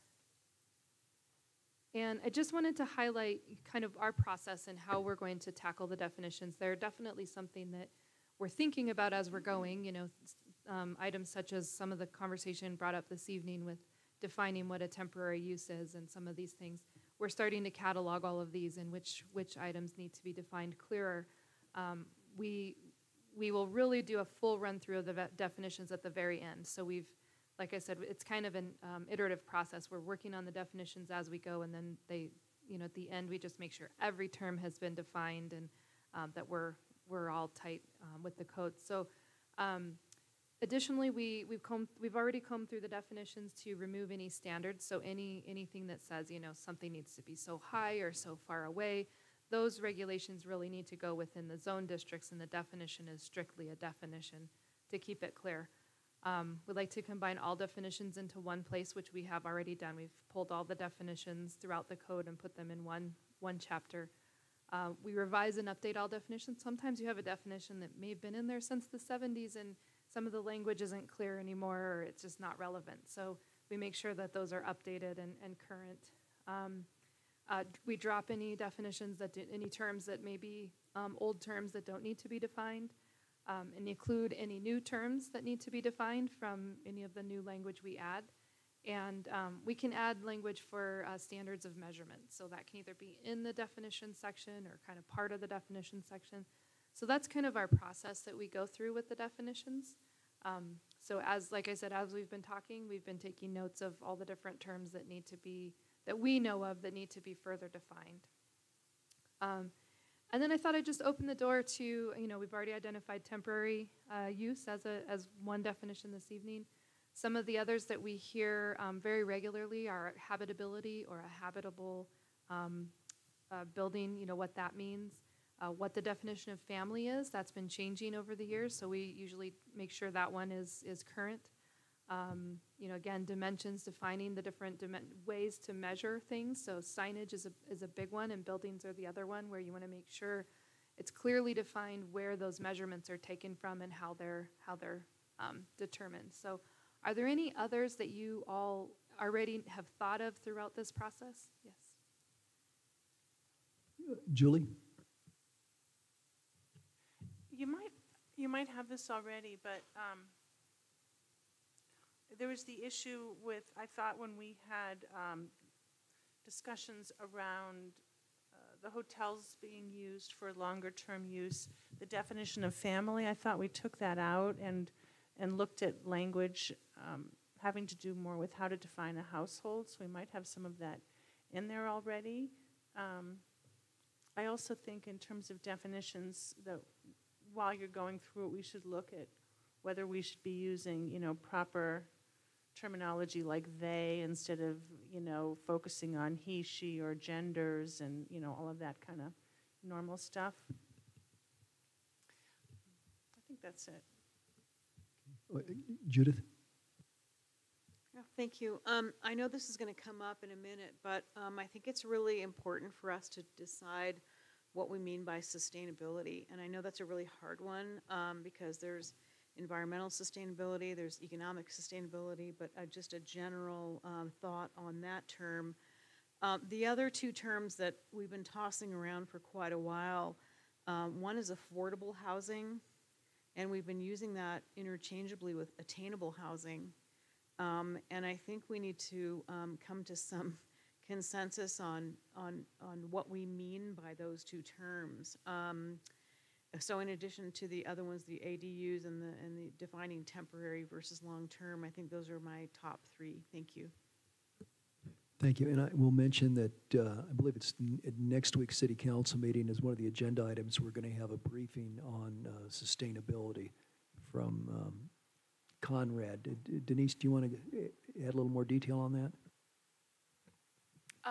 Just very simple. He's going to be doing about an hour, and he's going to talk about sustainability and the 4 pillars of sustainability. So we're all talking and use the same language as we move forward and as we're looking at this from a planning perspective and from a citywide perspective. Okay. My understanding is that's not going to be comprehensive or final, but it's just really kind of a place to kick off the discussion, if I've summarized that appropriately. Denise? Okay, Mayor Pro Tem. Thank you. I'm feeling like a broken record here, but the Housing Advisory Board has done a very extensive habitability code draft that will be presented to council on the 17th of August. It includes a lot of definitions. A lot of work has gone into the definitions. And so that's just another place that it would be good to, start.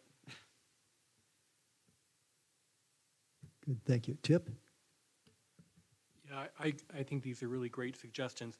I wanted to just echo Julie, first of all, about the gender inclusive language. I think that's really in keeping with Maniitou's character as well and our commitment to be an inclusive community. I also would be curious to know when the word family is being used. As somebody who is gay, that word has been used as a weapon and an exclusionary term so often, and it continues to be so, that I don't really understand why in a code there would be something protecting like families here and not other families. Human beings want protections in our community. So I don't really understand. I'd be curious to know when that comes up. And I also, this came up earlier, I know that some of you will remember this when we were talking about the sex business stuff. But there was some funny, at that time there were attempts to use terms like we want it so far away from churches. And I was like, well, what about mosques? What about, synagogues? I mean, why do we have this kind of Christian focus? I hope that in the rewriting the code, we would be ecumenical and not be privileging one type of religious attitude over others. And when we had that discussion, this I think is a little bit more complex because of kind of how norms get established historically. But I also even wonder about the exceptions for Sundays, which are based on a Christian principle when other religious traditions have other days. Personally, that makes me uncomfortable. I know that reasonable people disagree about this, but to me, I would rather not have those kinds of exceptions. I would treat every day the same, or any other aspect of the code that is embedded or anchored in. It's not that I'm anti-Christian. My background is Christian. I hope it's not that. It's just I don't think that that's appropriate to privilege one religion over another in a code in any way. Thank you. Additional comments? I guess we've spoken to this topic. Great, thank you. And actually, to both of your point, most codes are moving towards household. It's trying to be more inclusive. We've been combing through all of our codes for taking the he, she's out and changing to they. So that's definitely part of our process. So thank you for bringing that up. All right, if we have enough energy in us to get through sustainability, we can run through that one. Are we good, everybody? All right. This is one of my favorite topics. I don't know why. It's fun. I think it can be integrated in all parts of the code. So, why discuss green infrastructure? The question is, the sustainability was one of the main tenets of Plan Manitou Comprehensive Plan. So, our code efforts are always in huge part to implement the comprehensive plan. Many residents want to see increased efforts to increase or integrate green infrastructure. And we've heard a lot from our stakeholder engagement and public engagement and with different interest groups and different, the commissions and committees that we need better tree protections or tree preservations and landscape requirements. And really, the Manitou Springs Code currently is very minimal in the landscape category, landscape regulations. So that's one area that we can really address green infrastructure. Looking a little further, a little broader, many communities in the Western United States are including low-impact development regulations.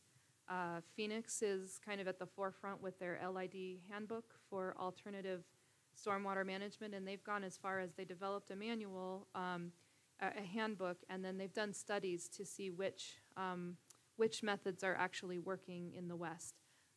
And it's been really helpful for those of us, in the West to understand, we're not Portland. We don't have the porous soils to really infiltrate as well as the East and West Coast. So we have very clay soils. It makes it a little more difficult to get water to percolate easily. Fort Collins, Colorado, every time I turn around, they're adding something to their code.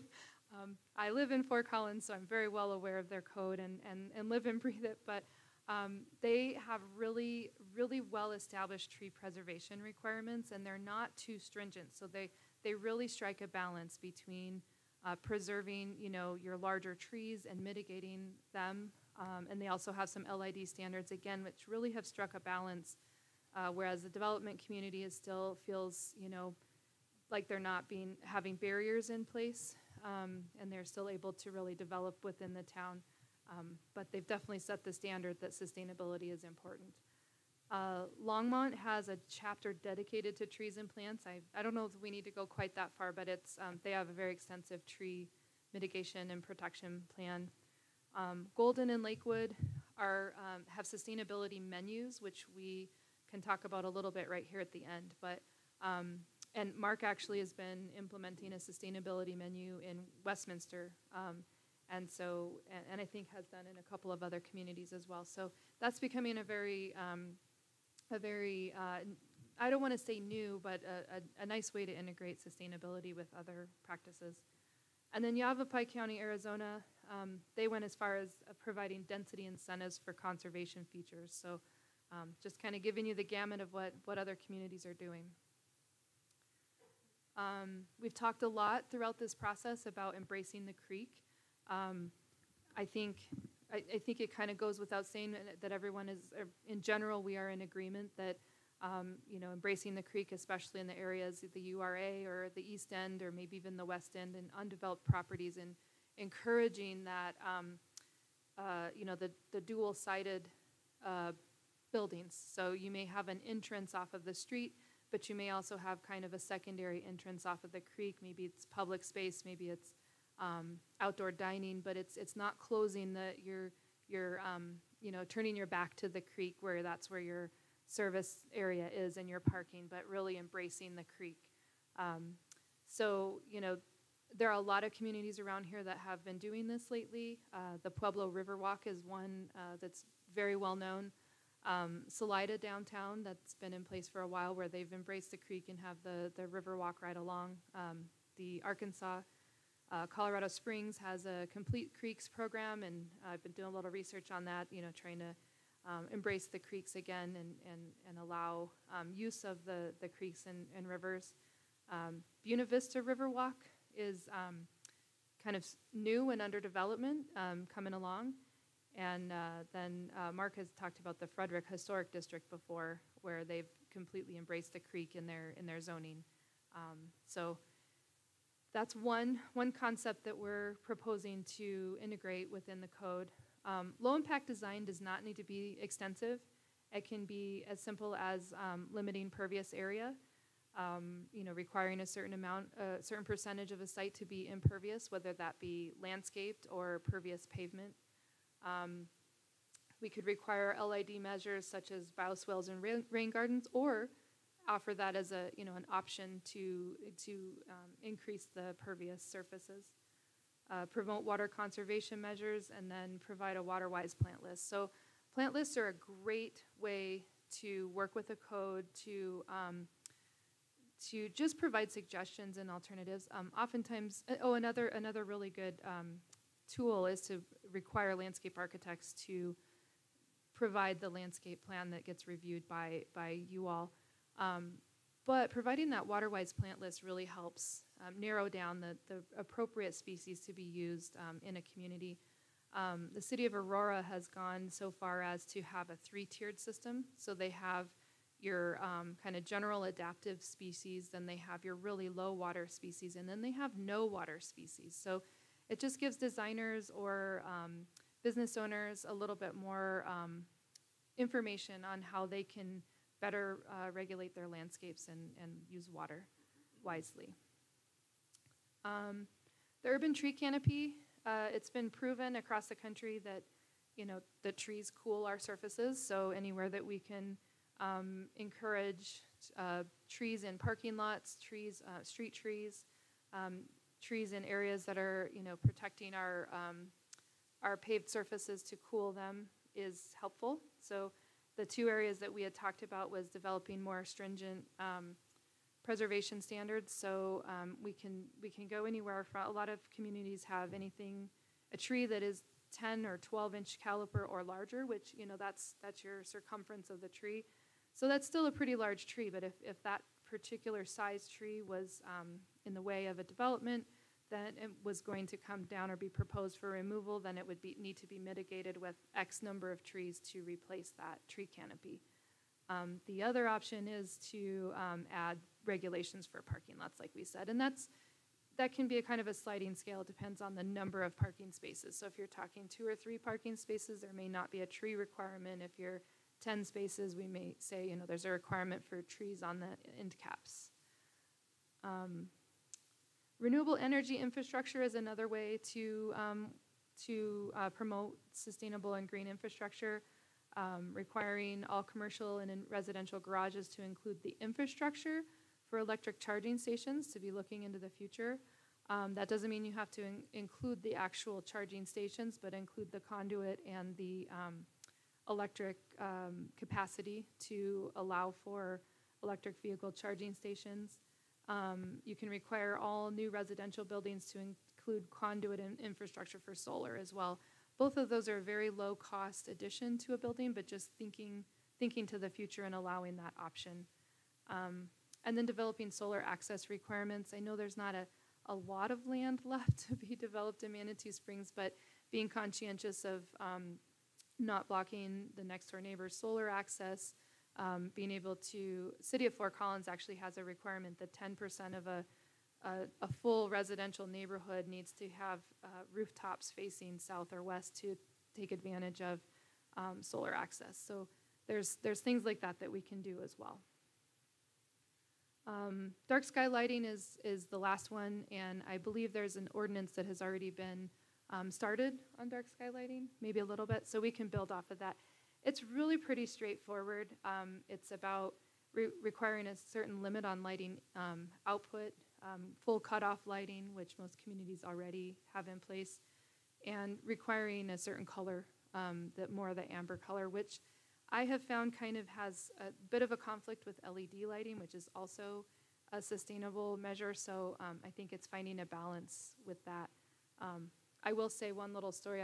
In City of Fort Collins, they've been replacing a lot of their street lights with LED. They are technically full cutoff, but those LEDs are so bright that they just, in my neighborhood, they have one, and we went from a nice soft neighborhood light to this blinding light in my neighbor's yard, and they haven't complained yet, but it's an interesting concept to think about. So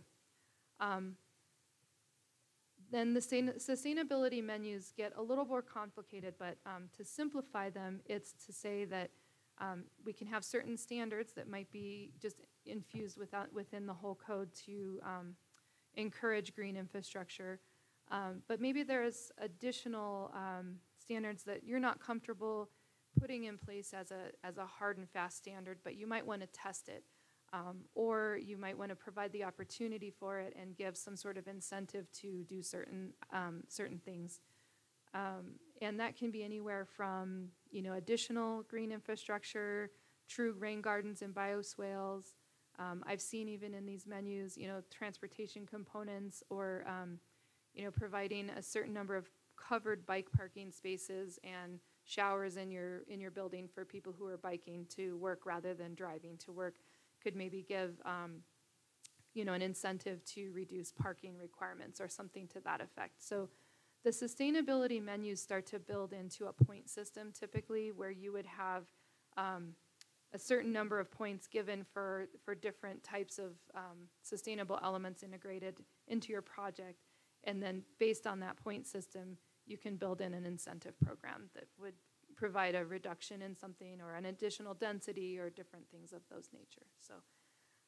So that's my spiel on all of that. And I just wanted to see, are there any other questions or options that we should consider for inclusion in the code within this category? Do you have examples of regulations or incentives from other communities that you really liked that you think we need to be looking at? And just any general thoughts and comments on the direction?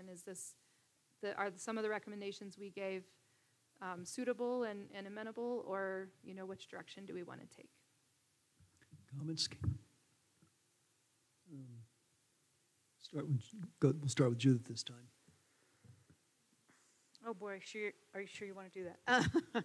First of all, for those of you who know me, I'm certainly sustainability is my passion, my life's work. I'm also a news junkie, and yesterday I read an article, the title of which was "Climate Change is Here!" as though it just arrived yesterday. So for someone who's been passionately working on it since the 1980s, it's frustrating. But I'm so grateful not only that we're having this conversation now, because this is dire, but also to thank you, Ms. Gardner, for taking the time to come and spend hours with the Climate Action Work Group and talk about this. So I'm going to try to be brief, but I think that nothing frustrates me more than a heritage tree being cut down that doesn't have to be cut down.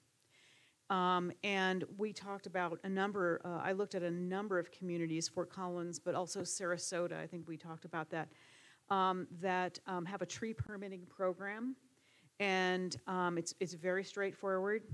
Anything over a 6-inch caliper tree, you must have a permit that costs $25 to take that tree out.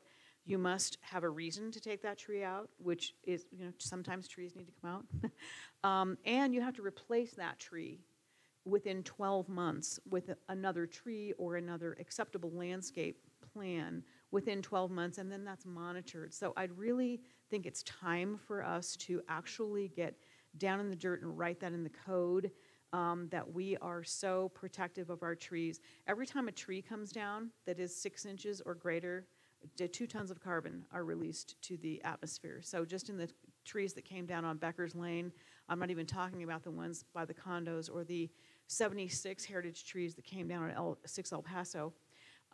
So think about the carbon that was released to the environment. So the other thing I'd like to see with all development, residential and commercial, is that if you provide a landscape plan to planning and it's accepted, that you stick to that landscape plan and you have someone come out and make sure that you are staying true to that landscape plan. So we have to worry about heat domes. They're coming. I think we're having one soon, but we've seen them across the United States. The way we can prevent heat domes is to increase our canopy. We decrease the heat island effect, so we have to really be careful. I would like to see a tree planted for every 3 to 4 parking spaces, because parking lots are the worst offenders, right? We have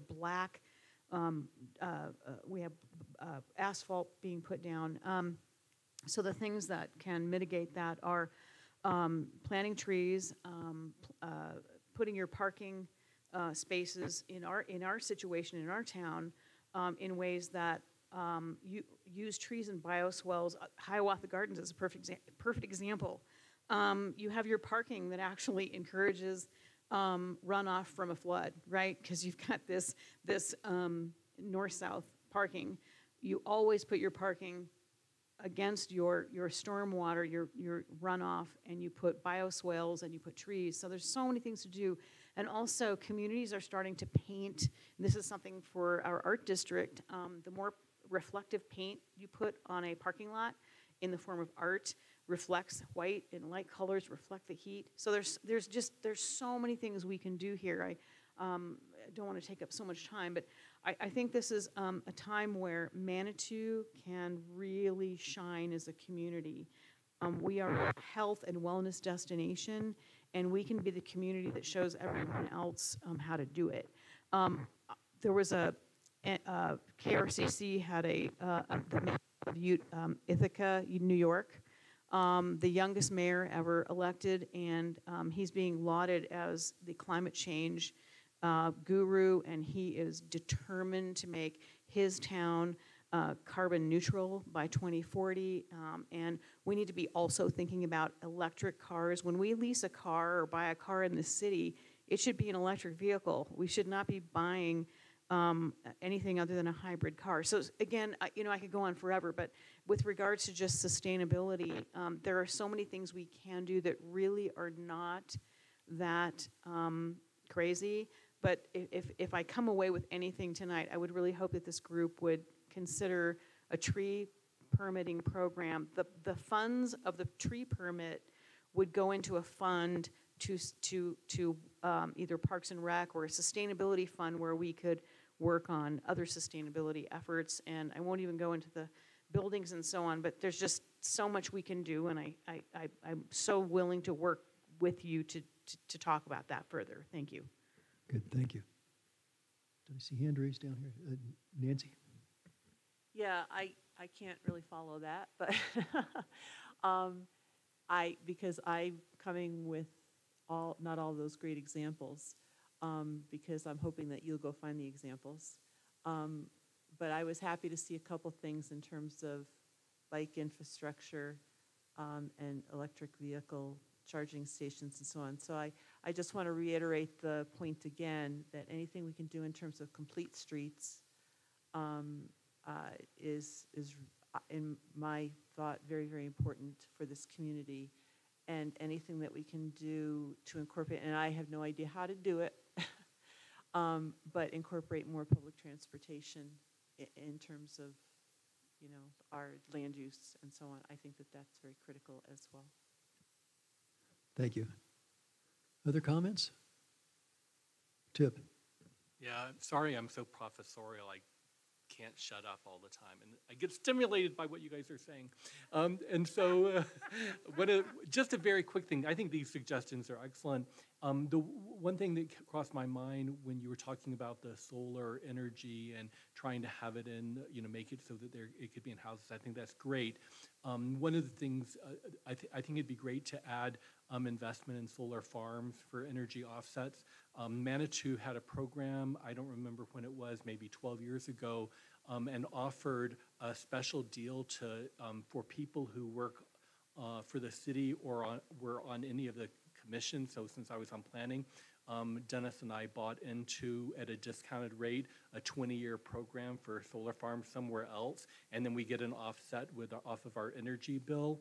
And honestly, I don't know why we aren't trying to work that out for all residents in Manitou. I think that would go a huge way toward reducing our carbon footprint. But be that as it may, I think just to try to accentuate for new development, if you have you have a list to encourage buying into solar farms. It doesn't have to be here on the actual building. It just has to be somewhere. Good, thank you. Anybody else? Oh, wait, so we have a tie here. David, how about you go next? Well, I find this very encouraging.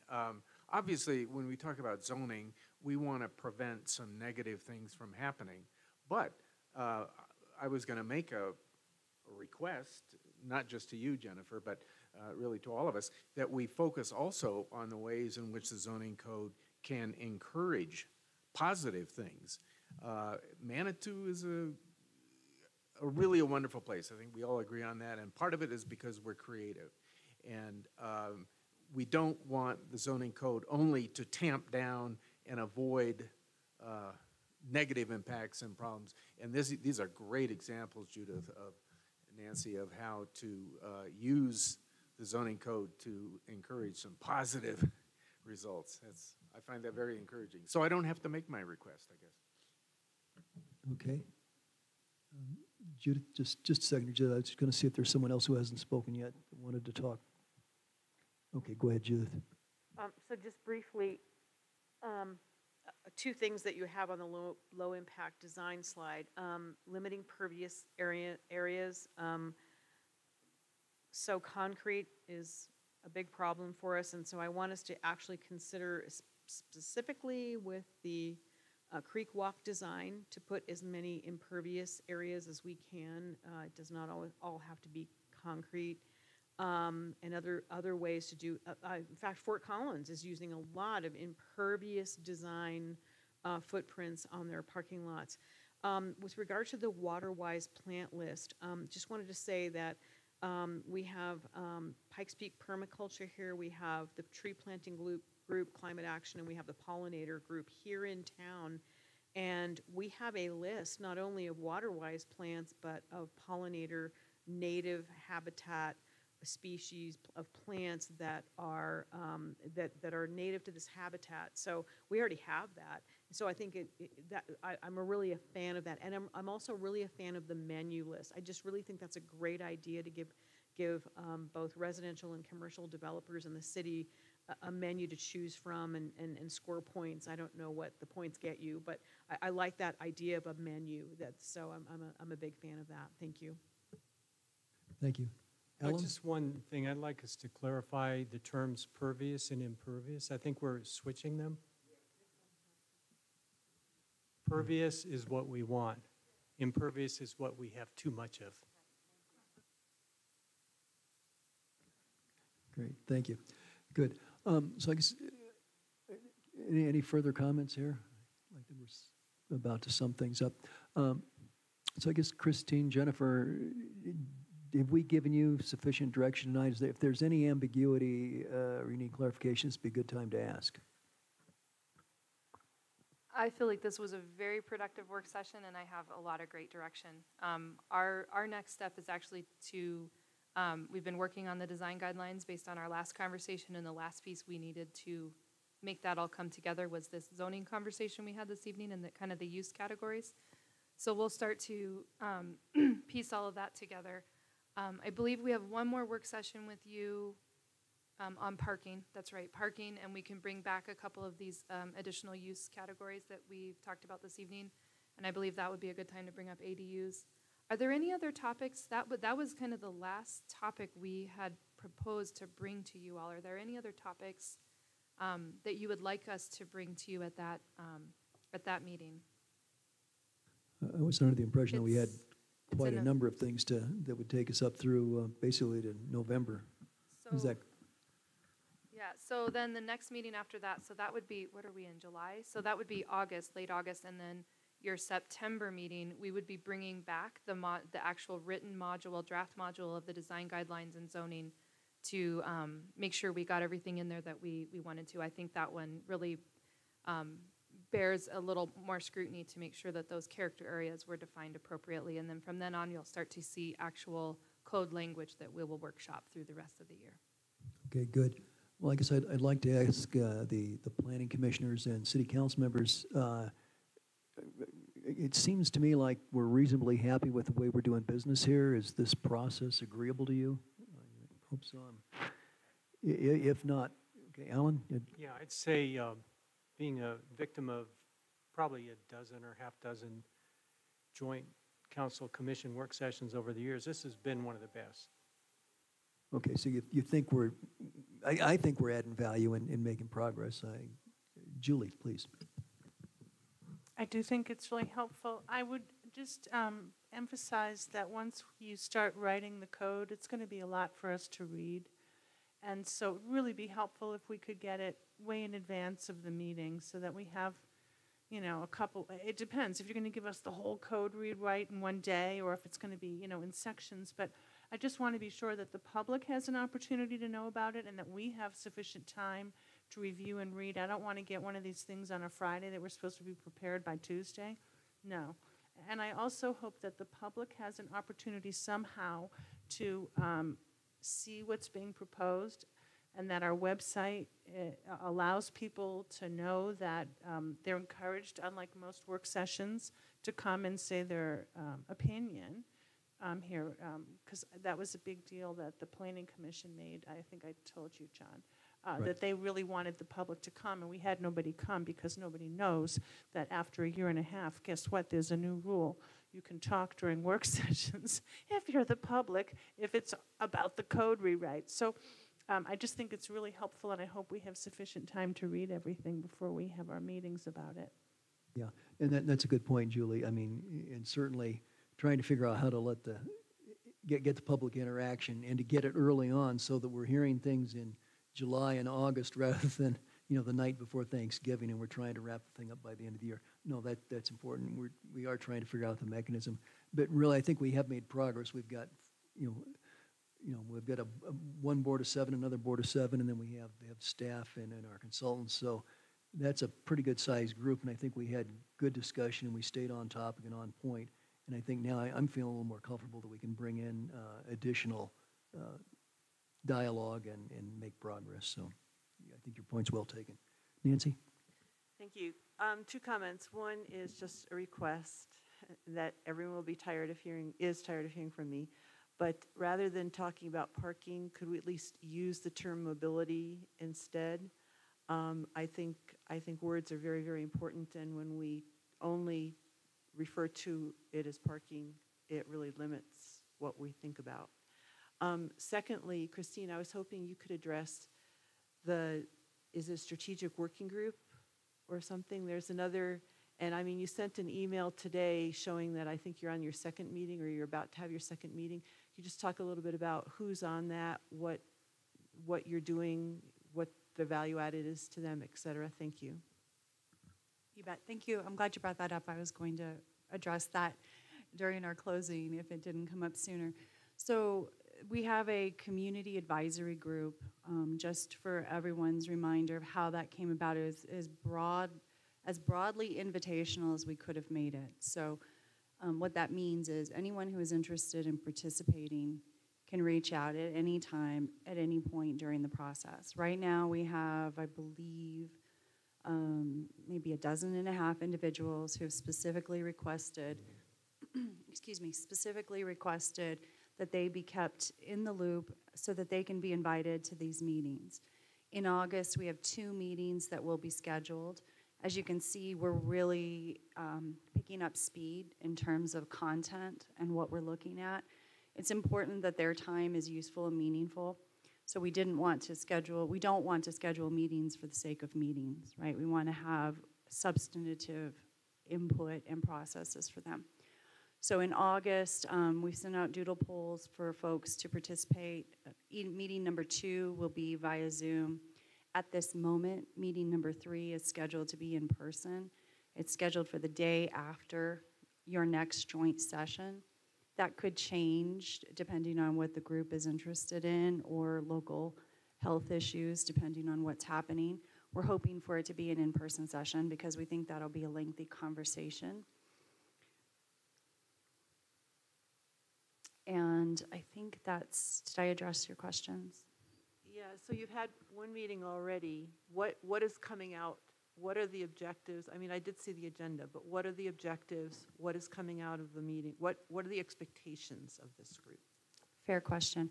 So the expectation is that they'll do a deep dive into the subjects much as you are. Their perspective is different depending on where they're coming from. It may be from simply as a resident. They are not members of Planning Commission, not all of them. Some planning commissioners and city council are invited.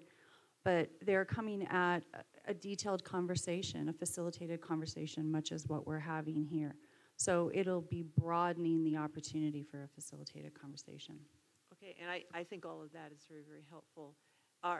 But I'm wondering, are there did you go out seeking specific skill sets like an architect, developer, code person, that sort of thing? Or is it just a hodgepodge of folks?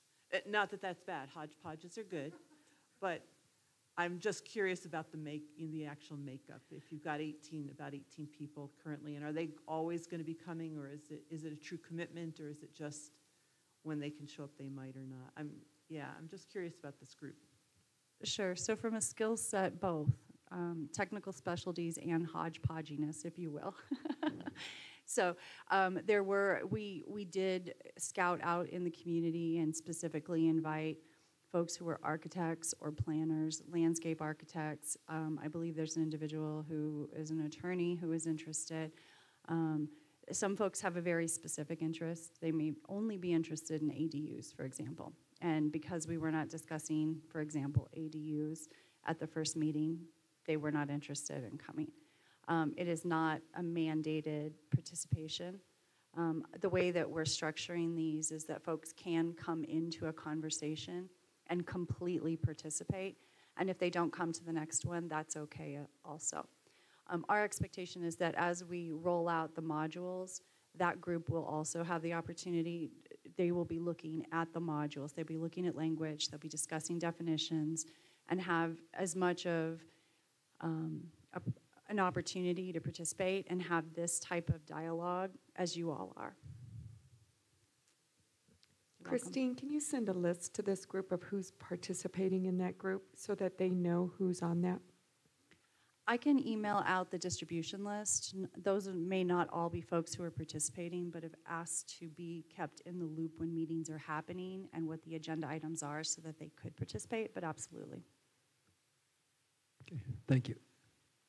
Okay, well, I think we pretty well covered this topic. Council does have a couple things still to cover, our typical council correspondence and reports from the administrators. So I'd like to sum up here and just pretty quickly. So Jennifer, did you have something? Yeah, I just had one question. We were thinking of sending the modules to Councilmember Wolf's point. We are planning to send out the code in small chunks so they're more digestible so we can focus on specific topics so it won't be all the whole code at once. And we were planning on 2 weeks ahead. Is that enough or do we need to stretch that a little? I'm trying to give us sufficient time to get the right amount of detail in there for you to review. So are there any thoughts on timing?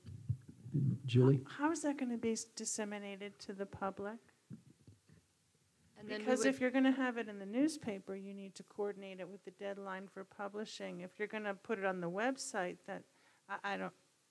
so the timing, the answer to your question, at least in my mind, depends in part on the answer to my question. In terms of us, personally, I think having 2 weeks to read is plenty and is great. But I just want to see that the public has an opportunity to see this. Yeah, they will. We'll post each module on the website for them to review. So. Okay, great. Jennifer, do you have anything else? No, other than just thank you guys so much for all of your input. It's very, very helpful. So. Great, thank you very much. So, thank you. Yeah, we'll go ahead and wrap things up here in a little bit. Anyone who would like to leave now is welcome to do so. Thank you for coming. We do appreciate the support from the Planning Commission and from staff and our consultants.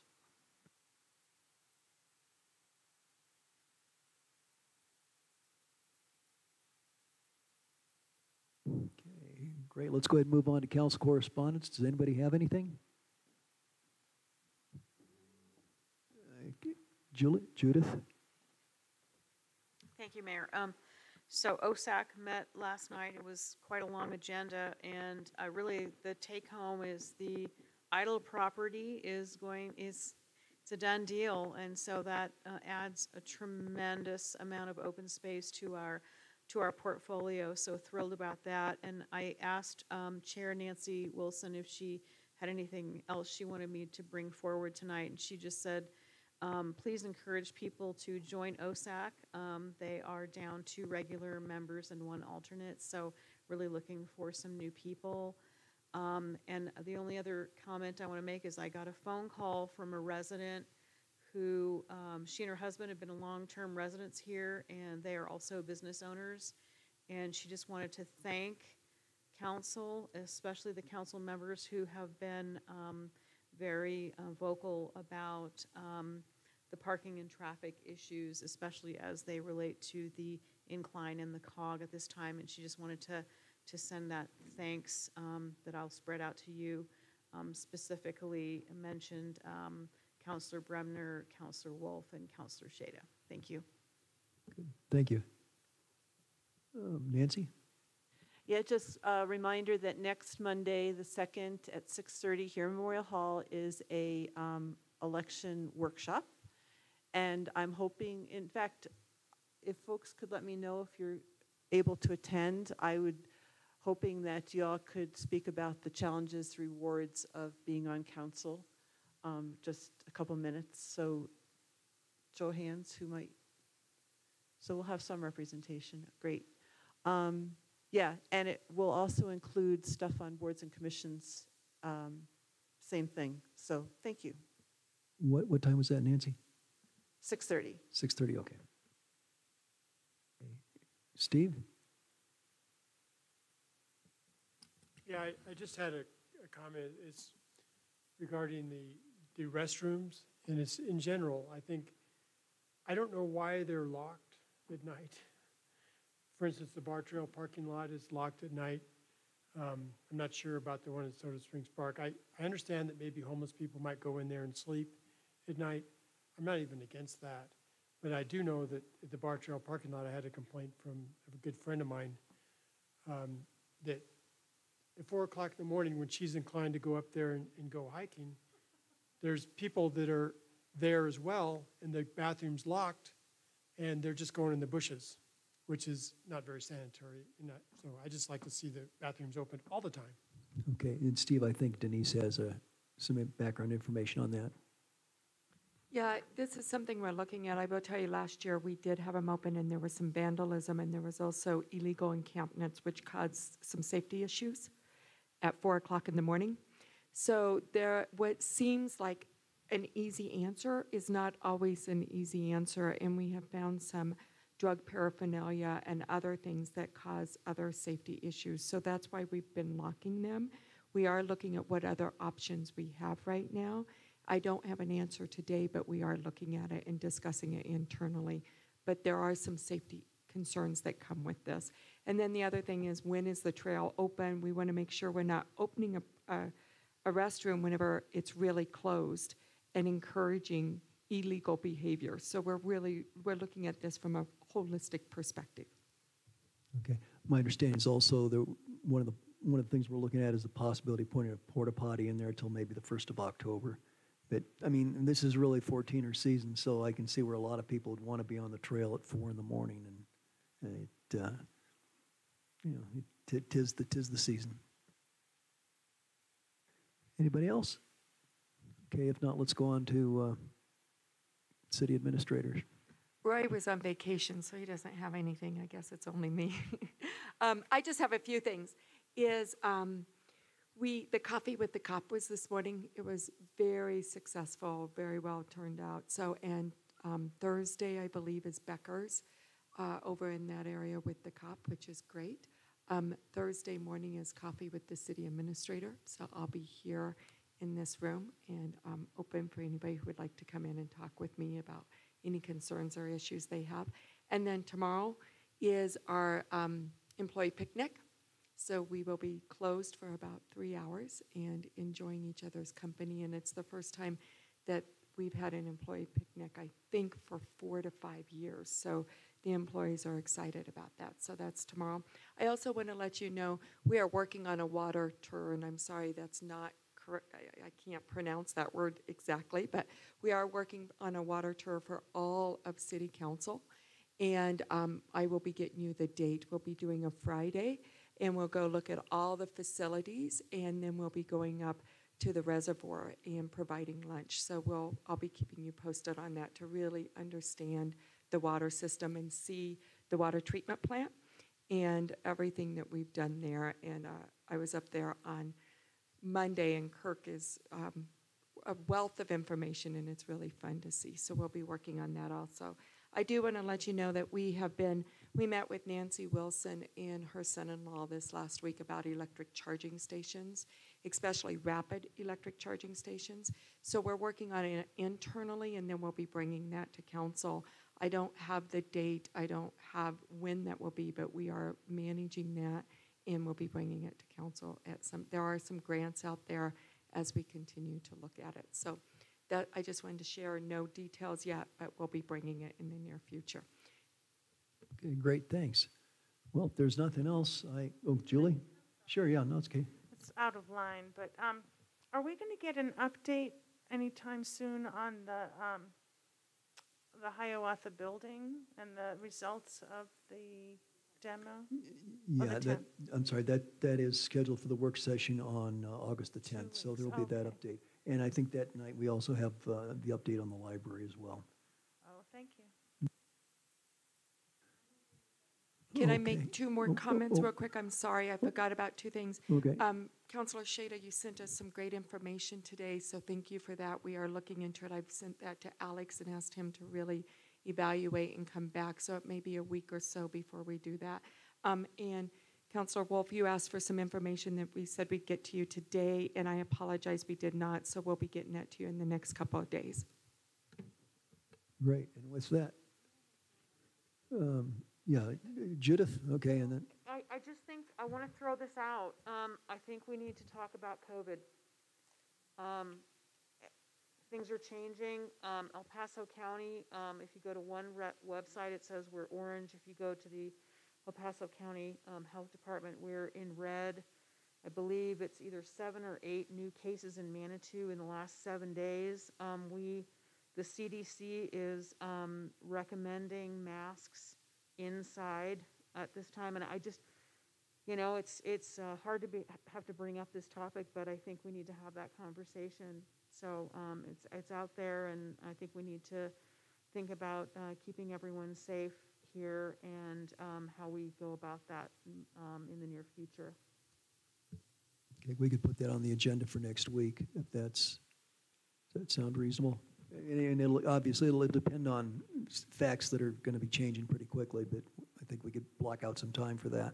You bet. I'll have Megan, who's our COVID facilitator and liaison, look at this, and we'll come back with recommendations of operations like I did last time. It may be that we start making or asking all employees to wear them and internal and those things. So let me look into it. That's a great reminder. Thank you, and we'll move on that. Okay. If I could just ask two legal implications of requiring immunizations of folks. That's why I want to know the legal implications. A lot of places are doing it, so I don't know. That's why I'm asking the question. Nancy, I do think I can send you an article. I think the Attorney General has ruled that it is okay to mandate them. I can send you that article. I think I saw it 2 days ago. What? No, at the federal level. They said that it is absolutely okay for an employer to require vaccination. I'll follow up with Jeff and make sure I get the legal, but we'll work on that too. Thank you.